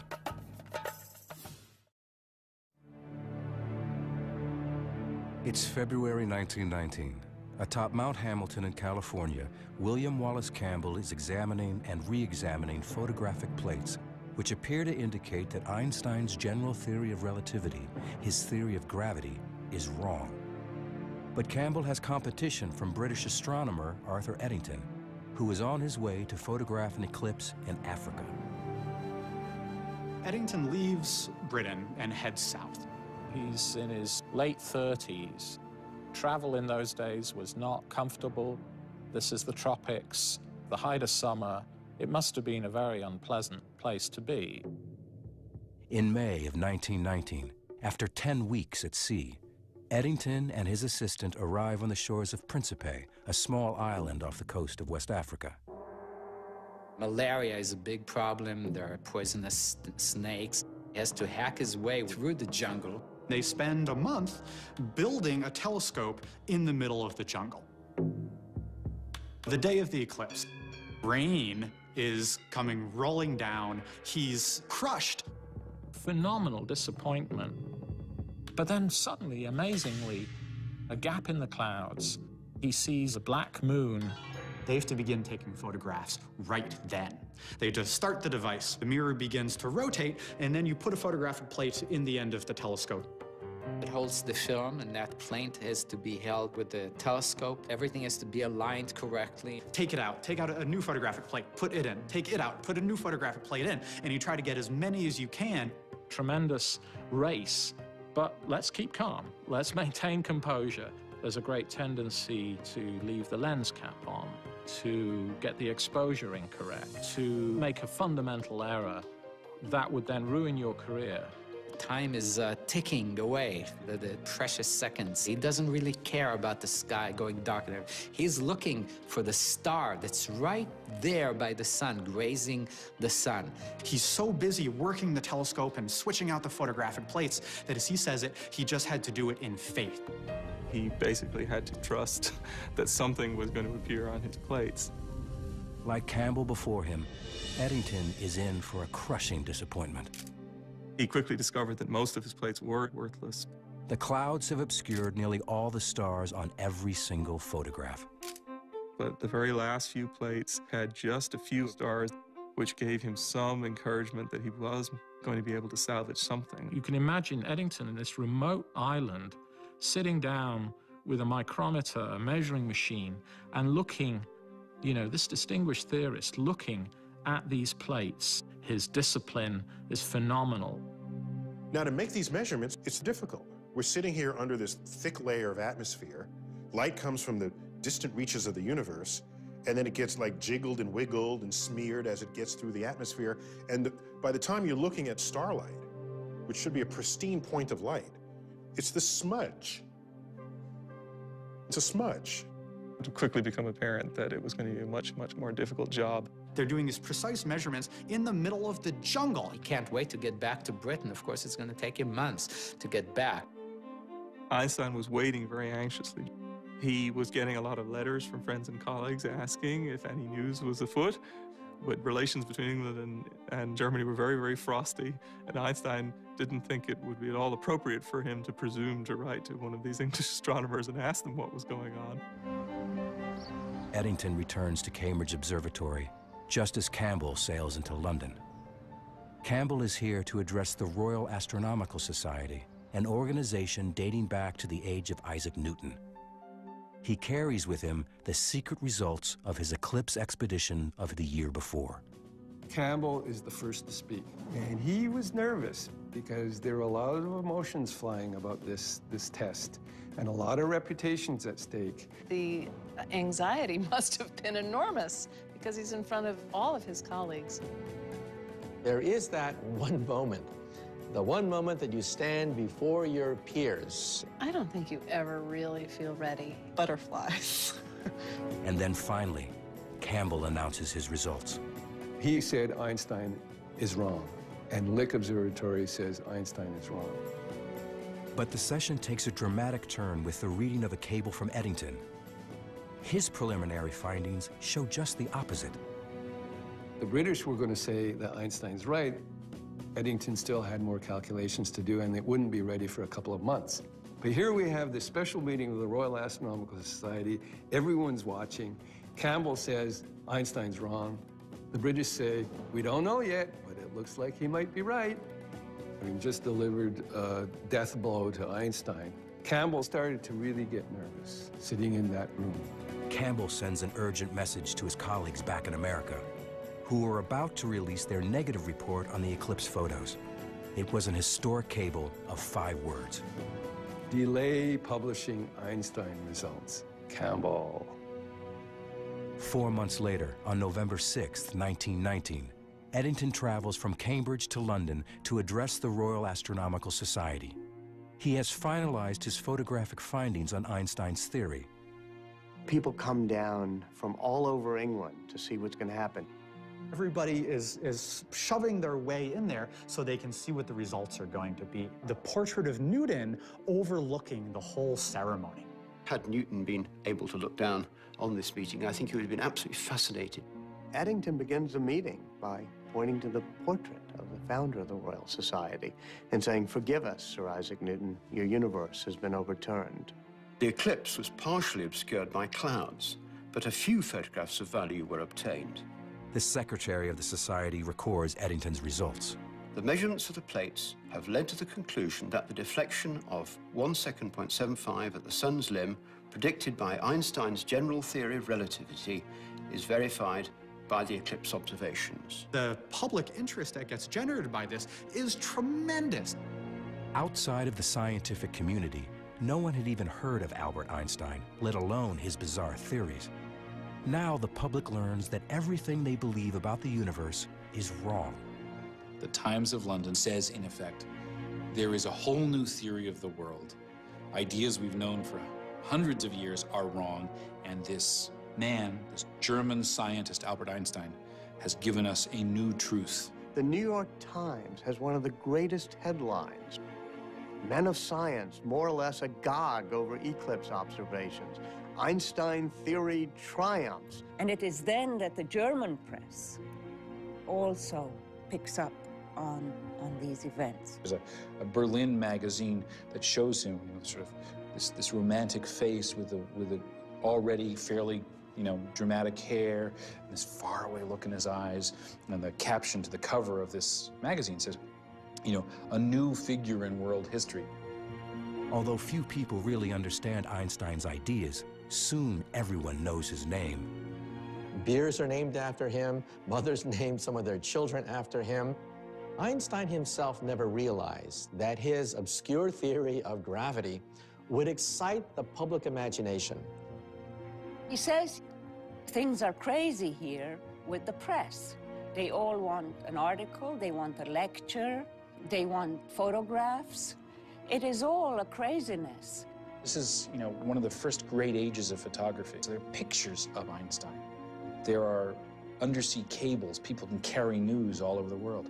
There are newsreels. You can see the man moving and talking. Without such freedom, there would have been no Shakespeare, no Goethe, no Newton, no Faraday, no Pasteur, and no Lister. But despite the public adulation, scientists still have their doubts about his theory. People are making a mistake. They're mistaking Einstein's fame for acceptance of his theory. They're equating the two, and that's very far from what happened. A backlash set in.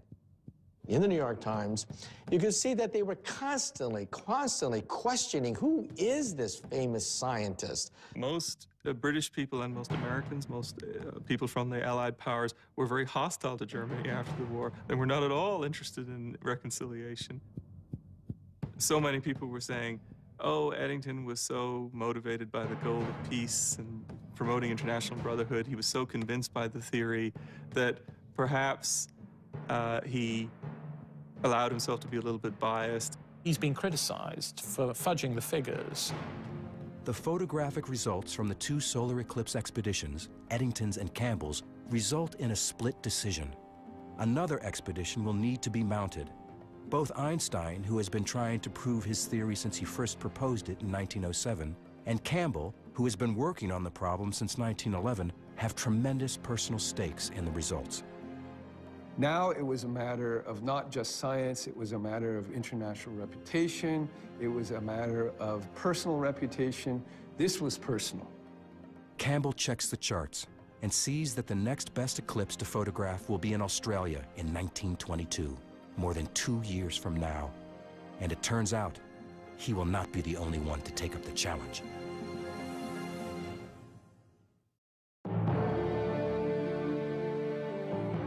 It's 1921, and the 42-year-old Albert Einstein becomes science's first superstar. Einstein has this sort of victory tour of the world. In America, the newspapers are reporting as the boat goes across the Atlantic, Einstein is coming. But there are 15,000 people waiting to meet Einstein in Lower Manhattan. This is for a theoretical physicist. He traveled all up and down the East Coast through the Midwest. Einstein is a total phenomenon. But more importantly for Einstein, the scientific community is still debating whether his theory is correct. And the more attention Einstein gets, the more his theory is thrown into doubt. Einstein is being exposed to increasing criticism of his theory of relativity. People said, we have to redo the test. In September of 1922, a total solar eclipse will be fully visible in Australia, and William Wallace Campbell sees an opportunity to set things right once and for all. He started making plans to completely redo his equipment. Completely redesigned entirely with this measurement in mind. This was the Cadillac of Einstein effect measuring equipment. The first eclipse point was the very, very, very westernmost part of Australia, in a place called 90 Mile Beach. But this time, Campbell is not the only one pursuing this goal. 7, count them, 7 expeditions went to Australia. The British sent an expedition. Freundlich led an expedition. It was the first time he had a chance since Russia. John Evershed, a British astronomer, was able to come from India. The Canadians sent an expedition, and 2 Australian expeditions went.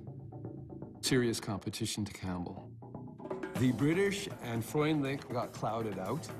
One of the Australians couldn't get any data. Their equipment was lousy. Poor Evershed from India had beautiful clear skies, but he had technical difficulties, so he got nothing. Campbell, now in his 3rd expedition, is much better prepared. He gets perfect results. And they showed, I think, 92 stars that the Einstein effect was not only there, but it behaved as Einstein predicted, very clearly, very unambiguously. This is one of the lenses which confirmed the theory of relativity. The light actually passed through this lens and actually fell on this plate. This stuff is way cool. I mean, this is the heart. The stars that could be seen around the eclipsed sun, here highlighted, showed just the deflection predicted by relativity. They nailed it. Einstein was so right. It is a proud personal achievement for Campbell and a landmark moment for science. The Lick Party finally succeeds, gets extraordinarily good results, and resoundingly corroborates Eddington's 1919 measurements. Now, who was the first person that Campbell sent a cable to with the result? Albert Einstein. He wanted Einstein to know, boy, did we vindicate you. Boy, did we show that Eddington was right, despite what all the scoffers are saying. For Einstein, this was a tremendous triumph. The eclipse expedition gives us amazing proof of something that looks theoretical, and yet it's very much part of our lives. They showed that space-time around the sun was curving. It was a whole new way of thinking about how gravity works. How strange is that? That's completely against our intuition. But it's what the data showed, and you cannot argue with the data. Nature agrees. Yes, Einstein, that's a beautiful theory. You're right. Finally, 15 years after he first proposed his radical general theory of relativity, upending more than 2 centuries of scientific thought, Einstein is victorious and vindicated. Almost. The Nobel Committee rejected him in 1919 and in 1920 and in 1921 because no one accepted the theory of relativity.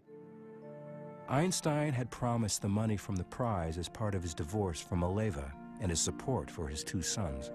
Mileva has resigned to the divorce, living with the boys in Zurich, waiting for the money from the Nobel Prize to come her way. She's actually relying on it. Now, it's not until 1922 that they finally announce his Nobel Prize. And one of the ironies, he never gets it for the theory of relativity. Instead, Einstein receives it for the first of his Miracle Year papers, which describes the photoelectric effect. This work becomes the foundation for quantum mechanics and unlocks the secrets of the atom. To Einstein's former wife, Mileva, the prize means something more down to earth. She gets the money and she ends up buying 3 apartment buildings in Zurich.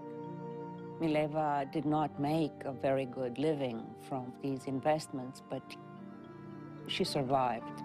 For Einstein's cousin Elsa, who has nursed him through the bad times and waited patiently for years, there is also a victory of sorts. She has convinced Einstein to marry her. Great surprise. It was a strange marriage. Einstein had many lovers afterwards, and he never felt that this was sort of, the perfect way of life for him. But she loved being Mrs. Einstein. She loved traveling with him. She loved the prestige and the glory that came from being his wife. As the world recovers from a horrific war, it embraces a man with the obscure occupation of theoretical physicist and turns him into a global icon. Here you have the end of the most destructive war in European memory.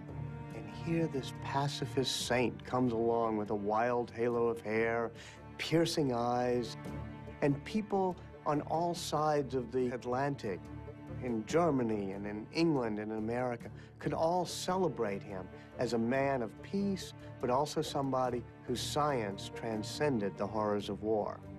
That's where the emotional resonance of his accomplishment came, I think.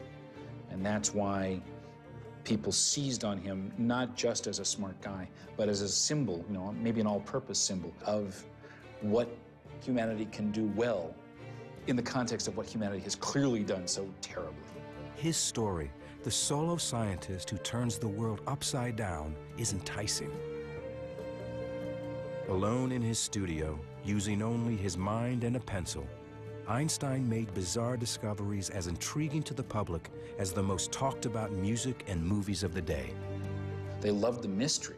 Einstein himself said so. The fact that there are these wonderful words in the 4th dimension, bending of space, time warps, all that kind of thing. It's great. Light moves in ways you don't expect. These are kind of romantic ideas. These are, mind-bending ideas, and people picked up on them in all kinds of ways. And it had this cool quality to it. He could see in ways that no one else could. He put together elements of the universe that others had not imagined would fit together. The general theory of relativity is one of the greatest achievements of the human mind. If you think about it, the entire modern age, the age of laser beams, telecommunications, satellites, that age was opened up by the work of Albert Einstein. For example, black holes and neutron stars and the Big Bang itself. You cannot describe them adequately without Einstein's theory of general relativity. It is beautiful and simple and profound. And all the best theories of the universe are just that. Einstein dies in 1955 at the age of 76. But more than a half a century later, the man and his theories continue to capture the popular imagination and to inspire. He was a man because of the power of his intellect, the sheer power of his mind, was able to rise above poverty, rise above war and strife, to become one of the great figures in all of human history. And that was an inspiration, because you don't have to be born handsome, you don't have to be born with muscles, you don't have to be born that way. You can achieve it by the sheer power of intellect. And for me, that's always been a shining beacon.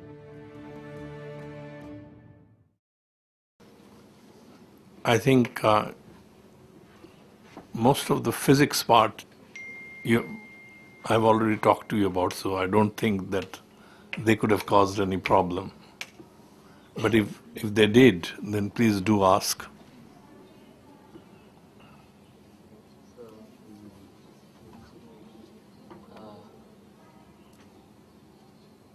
Einstein's this Godfather's paradox. So that's grandfather's, yes. That's not his paradox, but anyway, it's associated with time travel. Yeah, time travel. Einstein wasn't much bothered about that. Anyway, but tell me. So when we in philosophy, when we're talking about this, the effect and the cause and effect. So the cause and effect, when we going very precisely, there is a problem. For example, as a generally we understand that of course, if there is a cause, there is an effect. But when we look very closer to this, how that happens, but there is a different possibilities to happen. But for example, if there is no effect which produces the cause, and the cause that produces the effect, and if there is no effect, there is no cause. But no cause, there is no effect. For example, when the egg and hen, which comes before. So of course, generally we understand that the egg comes the latter, because without the hen, there is no hen. If there is no hen, there is no possibility of having the egg. But if there is another thing, if there is no egg, there is no possibility of Yeah, I know. The chicken and egg problem, yeah. Which one comes first? Yes. Yeah, so what is the question? So then it's when we're talking about the cause and effect. Cause and effect. So if the cause, so when we come to the very precisely, if there is no effect, there is no cause. If there is no cause, then there is no effect. So, but we can. No, but so what is the question regarding the grandfather paradox? So, but the grandfather's paradox say that it is possible to happen. I'm going back, but the killing this possibility of that if the future meets in uniform. That is in the Einsteinian world, if you can match properly, then you can't kill, because that's a contradiction. Yeah. Can't kill. No. But in the logical, that is impossible. Why? You are the effect of your father. I mean, your father is your cause, and your grandfather is your father's cause.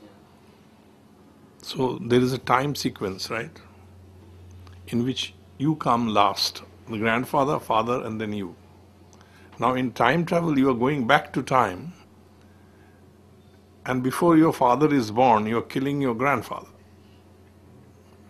Therefore, you can't be there because your father was never born.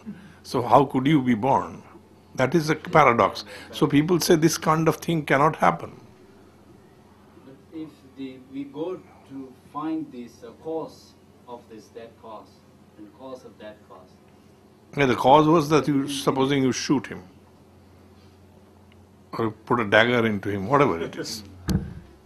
That detail is unimportant, but in some way you kill him. But if you kill him, then you can't be there to kill him. So that is a paradox. So you can't do it. That's the argument. But in the Einsteinian world, if you can, you may go back, but you will never be able to kill your father because you will miss him. If you shoot, you will miss him, or your dagger, something. He can stop you killing him. So that's still possible, that you can go back and no causal anomaly will happen. But that's a very special world you require in which this can happen. It can't happen normally. But Einstein's theory opens up the possibility of such things happening. Any other question?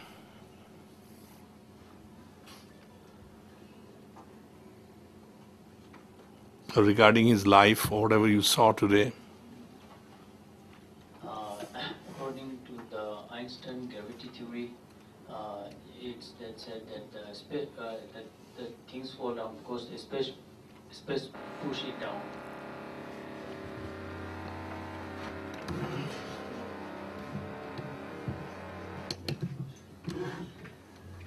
If it is so, then when the I mean, that is the way this fellow Michio Kaku put it. This guy, Japanese guy who was talking, his name is Michio Kaku. He has written some books called The Physics of the Impossible or something like that. But that's the way he puts it. But basically, it's like, supposing you have a piece of cloth like this, you stretch it out, and you put a heavy object in the middle, then the cloth will curve around it. So exactly like that, if there's a very heavy object in space, space and time curve around it. And then everything goes in a straight line in that universe. Now imagine the surface of a sphere. What is the shortest distance between 2 points on the surface of a sphere? Just 2 points, and take any 2 points and join the 2 points by various lines. Which is the shortest line? It's the arc. Now, looked at from a three-dimensional flat space, that's a curved line. But look at it from, supposing you don't know that there is a three-dimensional space, the whole space is two-dimensional. And the shortest distance, incidentally, the shortest distance between 2 points in a flat space is a straight line. And that's what a particle does. It goes in a straight line if no force acts on it. Exactly the same thing happens in the curved space-time. No force is acting on it. And it is going along the shortest path. But in that space, the shortest path happens to be a curve. Do you understand what I mean? It means that space is not pushing it down, the things which is falling down. It's not falling down. It's just going in a straight line in that space. Going along the shortest distance along that space, which there's a mathematical word for it. It's called the geodesic. It's just following the geodesic. Supposing you have a bowl, right? You take a bowl, a fruit bowl, and you take some ball and you make it go round. Where will it go? It will just go round and round because the space inside is curved. But of course, this example is not quite right because you can say that there is still gravity trying to pull it down and all that. But forget it. That is the kind of idea you have to have, that the space-time itself is curved. So one way of saying it is that if space is curved, it means it's pushing you. That's the way Michio Kaku put it. But I don't like that particular way of putting it. Basically, it's going along the shortest possible distance, that is just coasting along as if there is no force. Yes. But that happens to be curved. So if it's because of curve, then when the airplane is flying, is it curve or not? Depends on what kind of space it is going through. If supposing in the actual case of the Earth, the aeroplane is flying, right? But if it didn't fly, it would just drop. You have given it a velocity in this direction, and the Earth is also pulling it. That's why it's actually going like this, like a satellite. A satellite is going round the Earth because the Earth is pulling it. But how do you actually have a satellite? You just use a rocket to boost it up to a great height and then give it a push, big push, so much so that it doesn't fall on the ground. So it will keep going round and round, just like the moon is going round and round. But if the Earth didn't pull it, it would just fly off. So one way of saying that, no, the Earth is not pulling it, the whole of space is curved, so that's why it's going round. So then I also heard that in the moon, the things don't fall down. Is it true? If it says, is there no space? No. In the moon also things will fall down, but the acceleration, that is this, acceleration. The acceleration means how fast the velocity changes. That will be only 1/5 of what it is on the Earth. On the Sun, on the other hand, it will be much faster because the mass is much more, so the space is more curved. Space is very curved around the Sun, not so much curved around the Earth, and less curved around the Moon. Because the amount of curvature is caused by the mass which is there. So this is why if you have a tremendously dense object, actually it's not the mass so much, it's the density. That is, if you pack mass into a very small volume and the density is tremendously high, then it can curve the space around it in such a fashion that nothing will ever escape, not even light, and that is called a black hole. And black holes are therefore predicted by... The black holes you cannot explain from Newtonian theory. But black holes are a natural consequence of Einstein's theory. And people claim that they have seen black holes, an immense, humongous black hole at the center of our galaxy. So everything is being sucked in by that. Almost every galaxy has a huge black hole at the center. So all these things, and including the Big Bang, you cannot understand unless space-time is curved. And it changes. You see, given a static space and time, you cannot understand all this.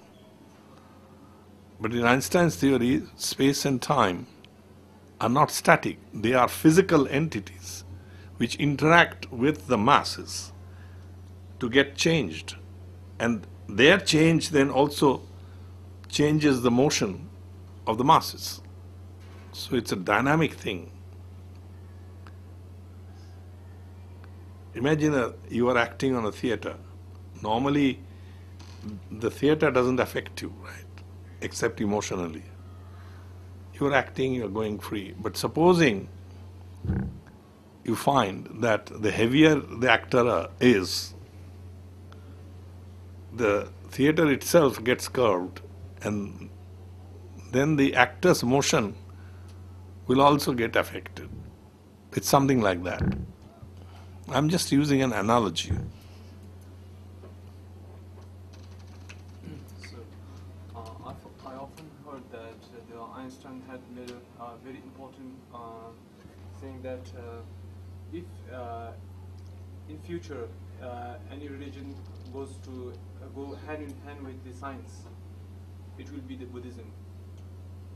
Einstein once said this.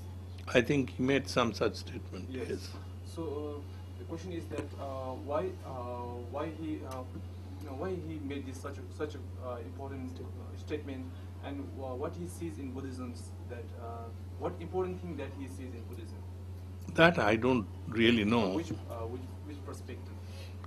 You see, I have not studied his thoughts about religion so much, but there is now an archive online where all of Einstein's writings are being put. A friend of mine sent the link to me yesterday. So you can go and search and see what he wrote, but then everything will be German, because he used to write everything, almost everything in German. But yes, I have seen this statement somewhere. You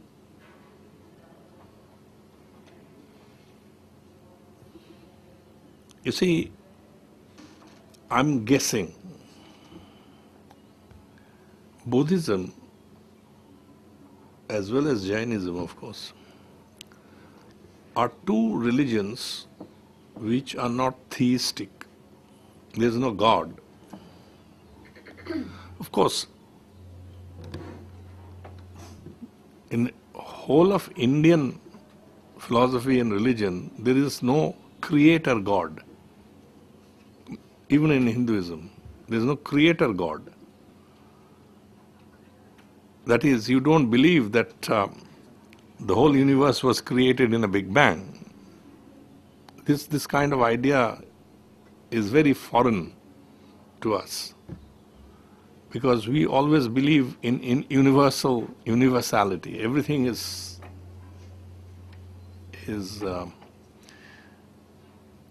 been there. It might change, but to say that everything came into being at a certain point of time,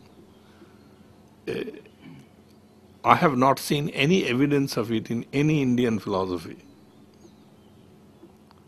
including Buddhism. But in particular, Buddhism, it's non-theistic. And I think he saw that any religion which is based on the concept of a personal God is going to have problems with science. Because gradually, I mean, science is showing such a thing just does not exist. It's an anomaly. I mean, personal God, in the sense it is understood by Christians and Jews. It's not the same thing as we understand here in India or in China. I think our concept of God is fundamentally quite different. So that it's completely consistent with any discovery, scientific discovery you can make, because it says nothing about such details. Religion has nothing to... You see, there the religion is linked to Genesis. God created the universe in 7 days, and then so-and-so came down as the Son of God, and he preached, and he was crucified, and he was resurrected. All these historical events become extremely important in the religion. Or you say, no, none of these things happened. And then you fight. Now, where in Buddhism or Hinduism or in other Chinese philosophy, where would you find so much importance given to historical events? Nothing. You don't say anything about it. Religion becomes something that is very much personal, and it is connected with ethics, morality, where science has nothing to say about that. So the two can match. One need not be in contradiction with the other. So, do you find any similarity between the theory of relativity? Do you find any similarities between the theory of relativity and the theory of interdependence in Buddhism?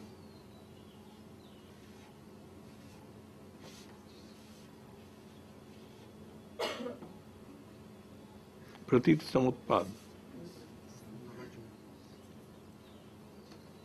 Not directly, but with some imagination one might be able to fit it. But there is no directly anything like that, except that causality is very strict in special relativity. But then special relativity also makes causality much more precise than ever before. It is connected with the speed of light and all kinds of things. And it says what kind of events can be causally related, what kinds of events cannot be causally related. Such things can be spelled out very clearly and precisely in relativity theory. Supposing something happens in the sun. Now, no information can come from the sun to the earth instantaneously, right? This is relativity theory. It will take 8 minutes, we know. 8.5 minutes or whatever. So supposing something happens on the sun and before 8 minutes are over, something happens here. Can you then ever say that this is the effect of what happened in the sun? No, because there was not enough time for any information to come from the sun to the earth in that time. So this event is causally unrelated to that event. On the other hand, if something happens here after 8.5 minutes are over, then the possibility that this was caused by something in the sun is open. So in the first case, or if something happens exactly 8.5 minutes after that, then of course you can almost say directly that this is the effect of that. So there are three possibilities. One is that these two are causally unrelated. And in special relativity theory, we would say that the distance between these two events is space-like. That is, it cannot be bridged by time. Or it would be time-like, which means it's enough time for this to affect that. Or it could be light-like, that is, can be bridged precisely by a signal, light signal. So three kinds of things can be done in relativity theory: space-like, time-like, light-like. And they define what's called a light cone and all that. But I don't want to go into that because this is getting into the technicalities of it, the mathematics of it. It's not necessary. But just to tell you that causality becomes extremely well defined in special relativity. But there is a distinction between causality and determinism. You know that? You know what is determinism? Yeah. One thing is determined by the other, or mutually determined. But causality is something where the concept of before and after time comes in. The cause must always precede the effect. Otherwise you don't call it a cause. Right? What happens in Buddhism? Don't you have this idea that the cause must always precede the effect? Yes. But if yeah. When the one sutra in Buddha, where the Partha Ghose sutra, so where he demonstrated that the law of causality. So law of causality, when we come to this, they give the example of this seed. So he give the example of seed. So what? Seed. Yeah. Seed. Seed. S-E-E-D, seed. Seed. So seed, when we so by taking that as an example, he shows that this Partha Samudpadam Sutra. So when what does he show? One, what does he show from there? so the Partha Samudpadam, the effect, the cause should go, the precede. Yes. For the effect. Yeah. But when in the Acharya Nagarjuna and the Madhyamika philosophers, they try to explain that. So how the cause precedes before the seed? Because when we're talking about that, without negating this cause, there is no possibility of effect. So this if there is a time which negate the cause, there is no possibility the effect. If there is so that demonstrated by the argument which happened in the Madhyamika philosophers. So one very tough this argument, because this negation. No, I know it's a negation of negation and all that. I know that. Yeah, with that is they are finally going to say that Shunya is the only. It's the arguments. Yeah, Nagarjuna's arguments. I know. I have gone through that. That's very similar to Zeno's paradox. Basically, Zeno wanted to prove the same thing. I can show you that tortoise and the hare and the tortoise. You know, the hare is always faster than the tortoise. But if the tortoise is given, it starts first, then the hare can never catch up. Because same kind of argument. So finally, therefore, you say that there's no such thing as time. That's what Zeno wanted to show, that there's no change in this universe. Everything is eternal. But Nagarjuna showed the other thing also, that there can only be change. He argued both ways, and then to say that therefore Shunyavad. So last they show that this when this how happened this cause and effect. The cause produce the effect, because the cause negate, after that the effect. If cause is negate, then there is no possibility of this having this effect. So then just by the showing that the subtle concept is there, by example of balance, you can put in the two things and these balance, they go suddenly, immediately, up and down. So like this, the cause and effect happen. But that is still not be clear how exactly the cause and the effect, and the cause, the effect actually happens. No, so I think we had this discussion also. Yeah.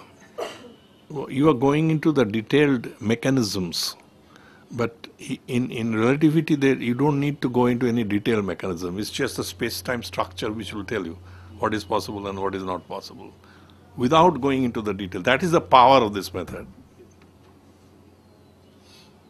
I mean, whatever you may be saying, negating and whatever, if the distance is space-like, you just can't have. The two cannot be causally related. So this makes it very sharper, what you are talking about. But the actual mechanisms, it's a different story. Then you are going into a different realm. Relativity theory is a theory not of actual physics, but telling you what sort of physics is possible and what is not possible. That's all. It gives you a condition. Because velocity of light is the same for all of us, therefore, physics cannot be of this kind and that kind. It can only be of a certain kind. That's all it is saying. But when you go to general relativity, it is actually talking about a particular phenomenon, which is gravity. And it shows that it has to be a theory to be consistent with this fact that the velocity of light is a constant. Gravity has to be understood as curvature of space-time. And then we'll see tomorrow how dramatically, finally, the bending of light around the sun was proved exactly. And fortunately this time, they already knew his corrected result, which is twice what he had predicted earlier. So if the Crimean experiment, if World War had not intervened, and they would have, and the clouds didn't come, they would have seen a result which would have contradicted Einstein. It should have been double Einstein's thing, and then Einstein would have been poo-pooed out. He was saved. So, these are the historical accidents through which you go, and then Einstein corrected it. So this is the other thing that, even like a man like Einstein can make mistakes. That's not a very... today somebody sent me some nice quotes, and one of them was that if you fall down, that's not defeat. If you refuse to get up, that is defeat. So Einstein got up and he corrected it.